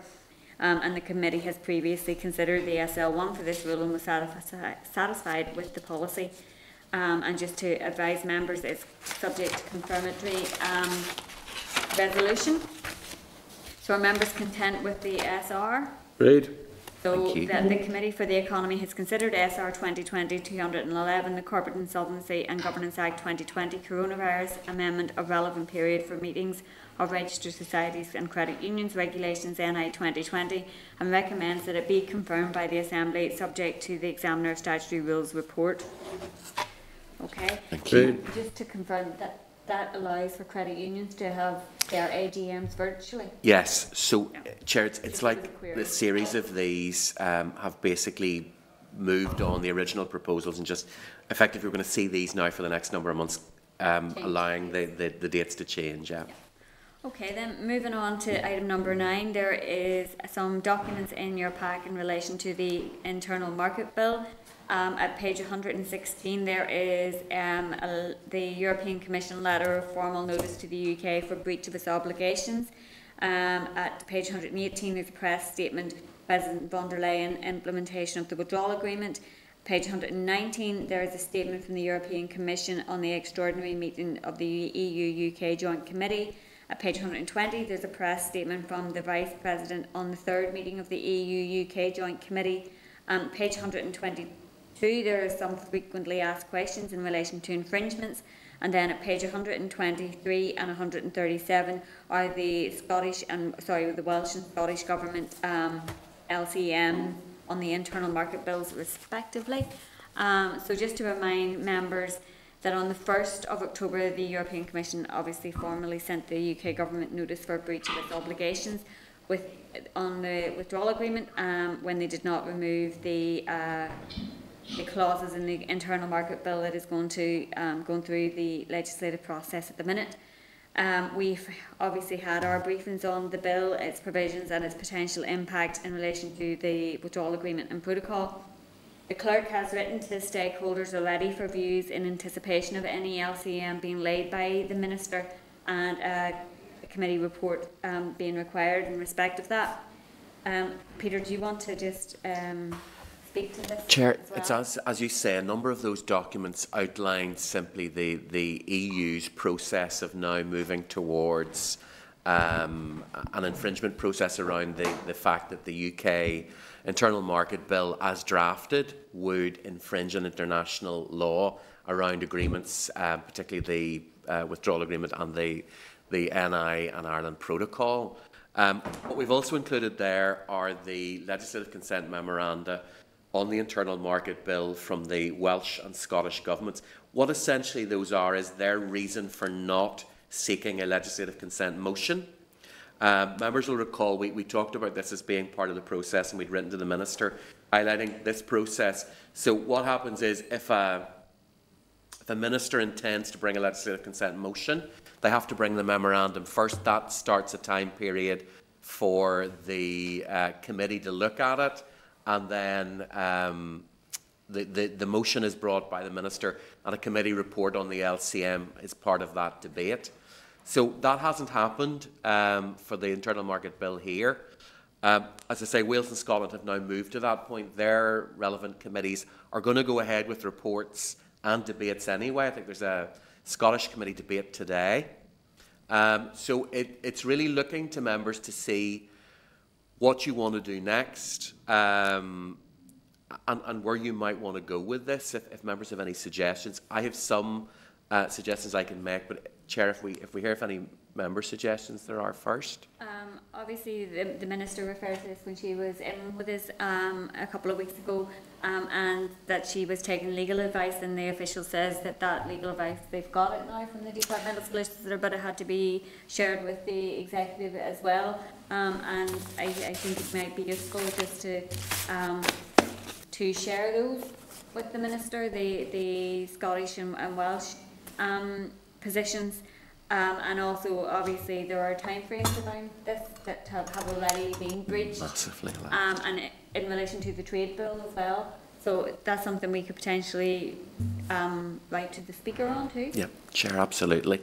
The trade bill is almost timed out now in its Westminster process. So essentially it means the committee has had no ability to input to that. No legislative consent motion has been brought. No memorandum has been brought to say that's on the way or to explain why it's not been brought. Same for the internal market bill. Obviously that infringes on standing orders. I've talked to members before about how the standing orders process works. We've copied the Speaker previously in the correspondence we sent the Minister on the infringement of the standing orders, but as the Chair said, it may well be now appropriate to formally write to the Speaker highlighting that those standing orders have been infringed, because effectively, if you like, the Speaker owns the standing orders. The committee has no particular ability or role in enforcing those, and has flagged all this up to the Department. Chair, the other thing I wanted to touch on was when the officials briefed the committee last week, they referred to, when asked about the LCM and why it hadn't been brought, they referred to the fact the bill was being amended.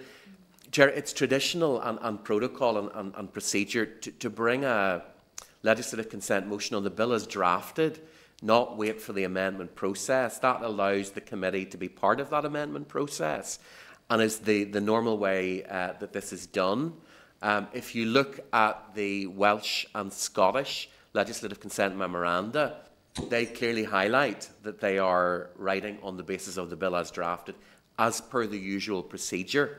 So when officials talked about, the bill is changing, there's amendment, that's not strictly relevant to this process. I just felt it was probably important members were aware of that and clear on that. So are members content to write to the Minister just to pass on those documents from the Welsh and Scottish LCMs, and also to write to the Speaker? Okay, thank you. Okay, so moving on then to item number 10, which is correspondence. There is correspondence from the Minister on petroleum licence applications at page 168. We had correspondence from concerned members of the public in regards to potential petroleum licence applications. And as you can see, the Minister says she can confirm no decisions will be taken on whether or not to grant the licences in respect of those applications until the outcome of the review is completed and future petroleum licensing regime agreed by the Executive. So are members content to note for now? Great. Yeah. 10.2 then, there's a departmental response in terms of Public Sector Transformation Fund on ALBs. Page 170, at our meeting on the 23rd of September, we considered the response from the DALO regarding the results of the evaluation of the Public Sector Transformation Fund and agreed to ask for a more detailed breakdown across the 4 years. So are members content to note for now? Great. At page 171, there's a Departmental Response Priority 10 Higher Education grant. At the committee's meeting on the 9th of September, we received a briefing from the Department on COVID-19 additional funding exercise. Members agreed to ask the Department to provide more detail in relation to the reasoning behind Priority 10 and the Higher Education grant in relation to the 5% Madden increase. So the Department has stated that the additional teaching grant funding for universities will allow flexibility in offering local students places following an increase in demand as a result of the pandemic. With a cap in place on the student numbers at local universities, it's not possible to increase enrolments without providing additional funding, and this increase in students' numbers will be primarily directed at STEM-related subjects. So are members content to note? Agreed. Thank you.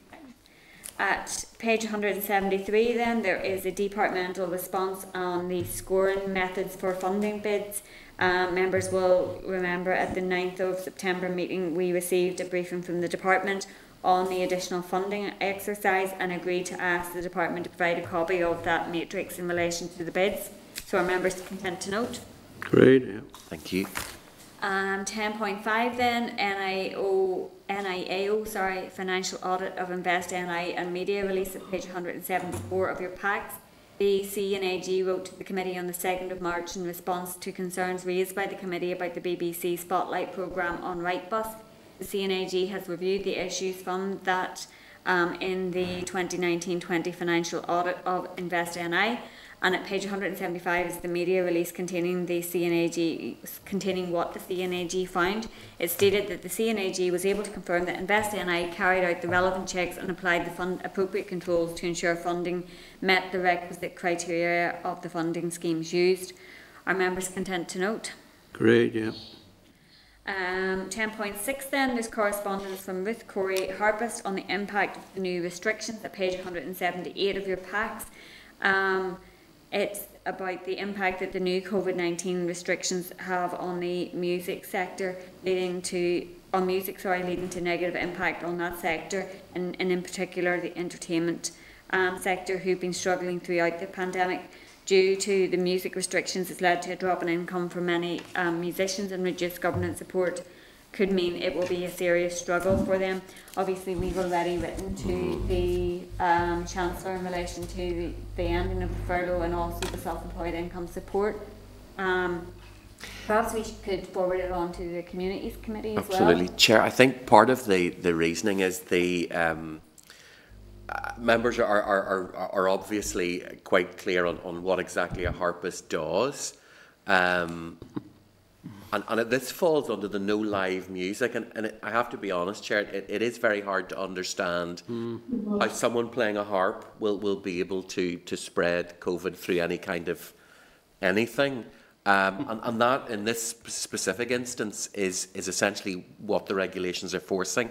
So someone like Ruth Corey would have previously had regular engagements with various businesses and so on to play at. And, I also have to say that when I was working for the Ombudsman during the hiatus, we used Ruth Corey for a dinner we were hosting for Ombudsmen from around the world, 80 countries, and she was quite a highlight of that particular event. So it's the rules around this seem to be very complex. I think that might be worthwhile, Chair. I think that might be worthwhile because we're getting these now increasingly. Yes.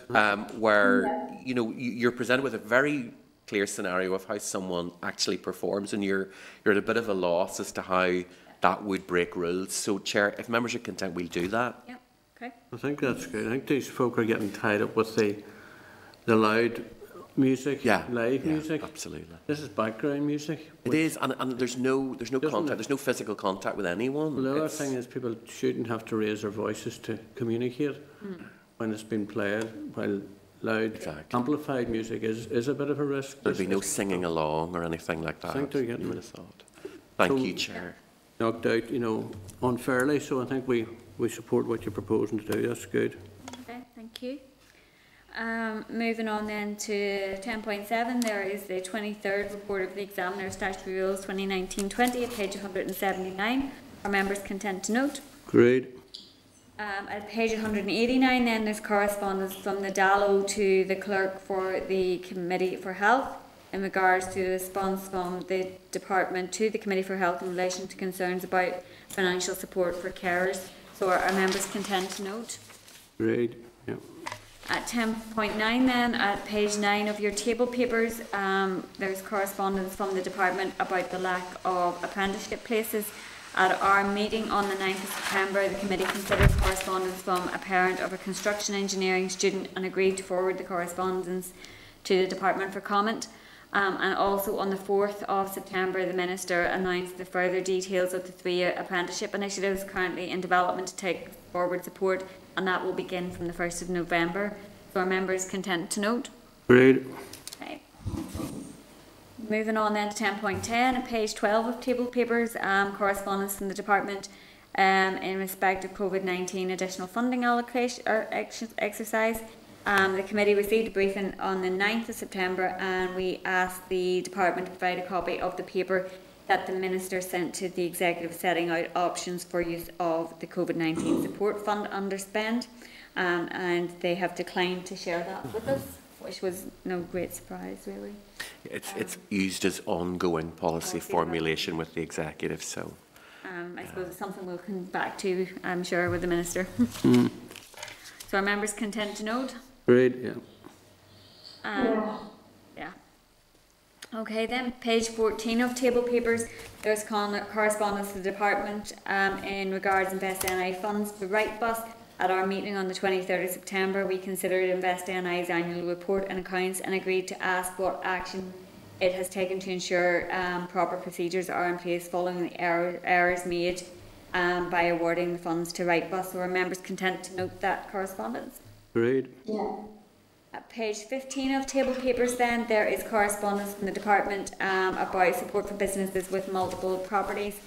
At our meeting on the 9th of September, members considered correspondence from the Departmental Solicitor's Office to a local retailer regarding support for multiple groups. Members agreed to write to the department to ask whether they're still considering specific support for multiples as part of the bids to the Executive. Are members content to note? Agreed. Sorry, we missed the action 10, 13. There, at page 17 of table papers, correspondence from the department about surplus funds from the business support grants.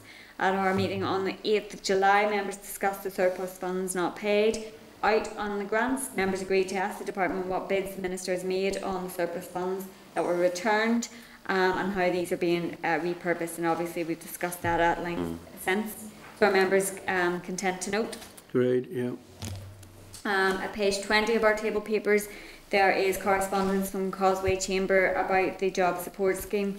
Are members content to note we've already obviously raised these issues with the Ministers and the Chancellor? Yes.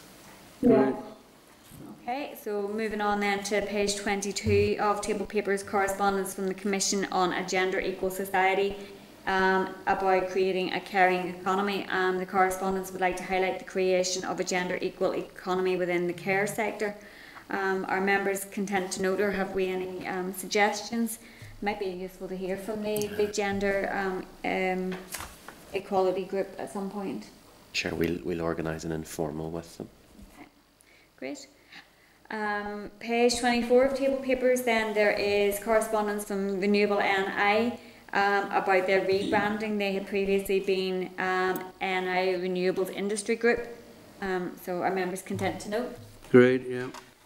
And then finally, page 25 table papers, there is correspondence from the Consumer Council on the annual inquiries and complaints report 2019-20. Are members content to note? Great, yeah.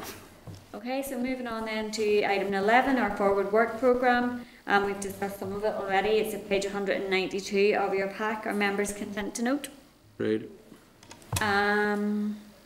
Any other business then? Page 89 of table papers, there is correspondence from the Minister of Finance in regards to support for local newspaper sector. And Gordon, you've asked for this to be... Yeah, yes. I think we should raise it up to the Economy Department just to... I'm sure we're all very much aware of it and we've been lobbied about it. especially the local newspapers, are under big threat. Our local papers have needed to close down for some time during the COVID crisis, so they've got going again, but are finding it difficult. But it's an issue right across the province, as you're aware of. So I think we would do well to highlight it up to the Economy Minister to be considered. Happy to do that, Gordon. Yeah. Great, thank you. Thanks, Chair.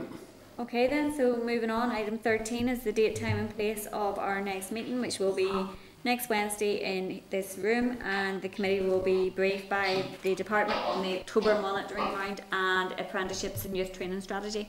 So thank you very much, members. Thank you. This is the Northern Ireland Assembly Committee Room 30. This is the Northern Ireland Assembly Committee Room 30.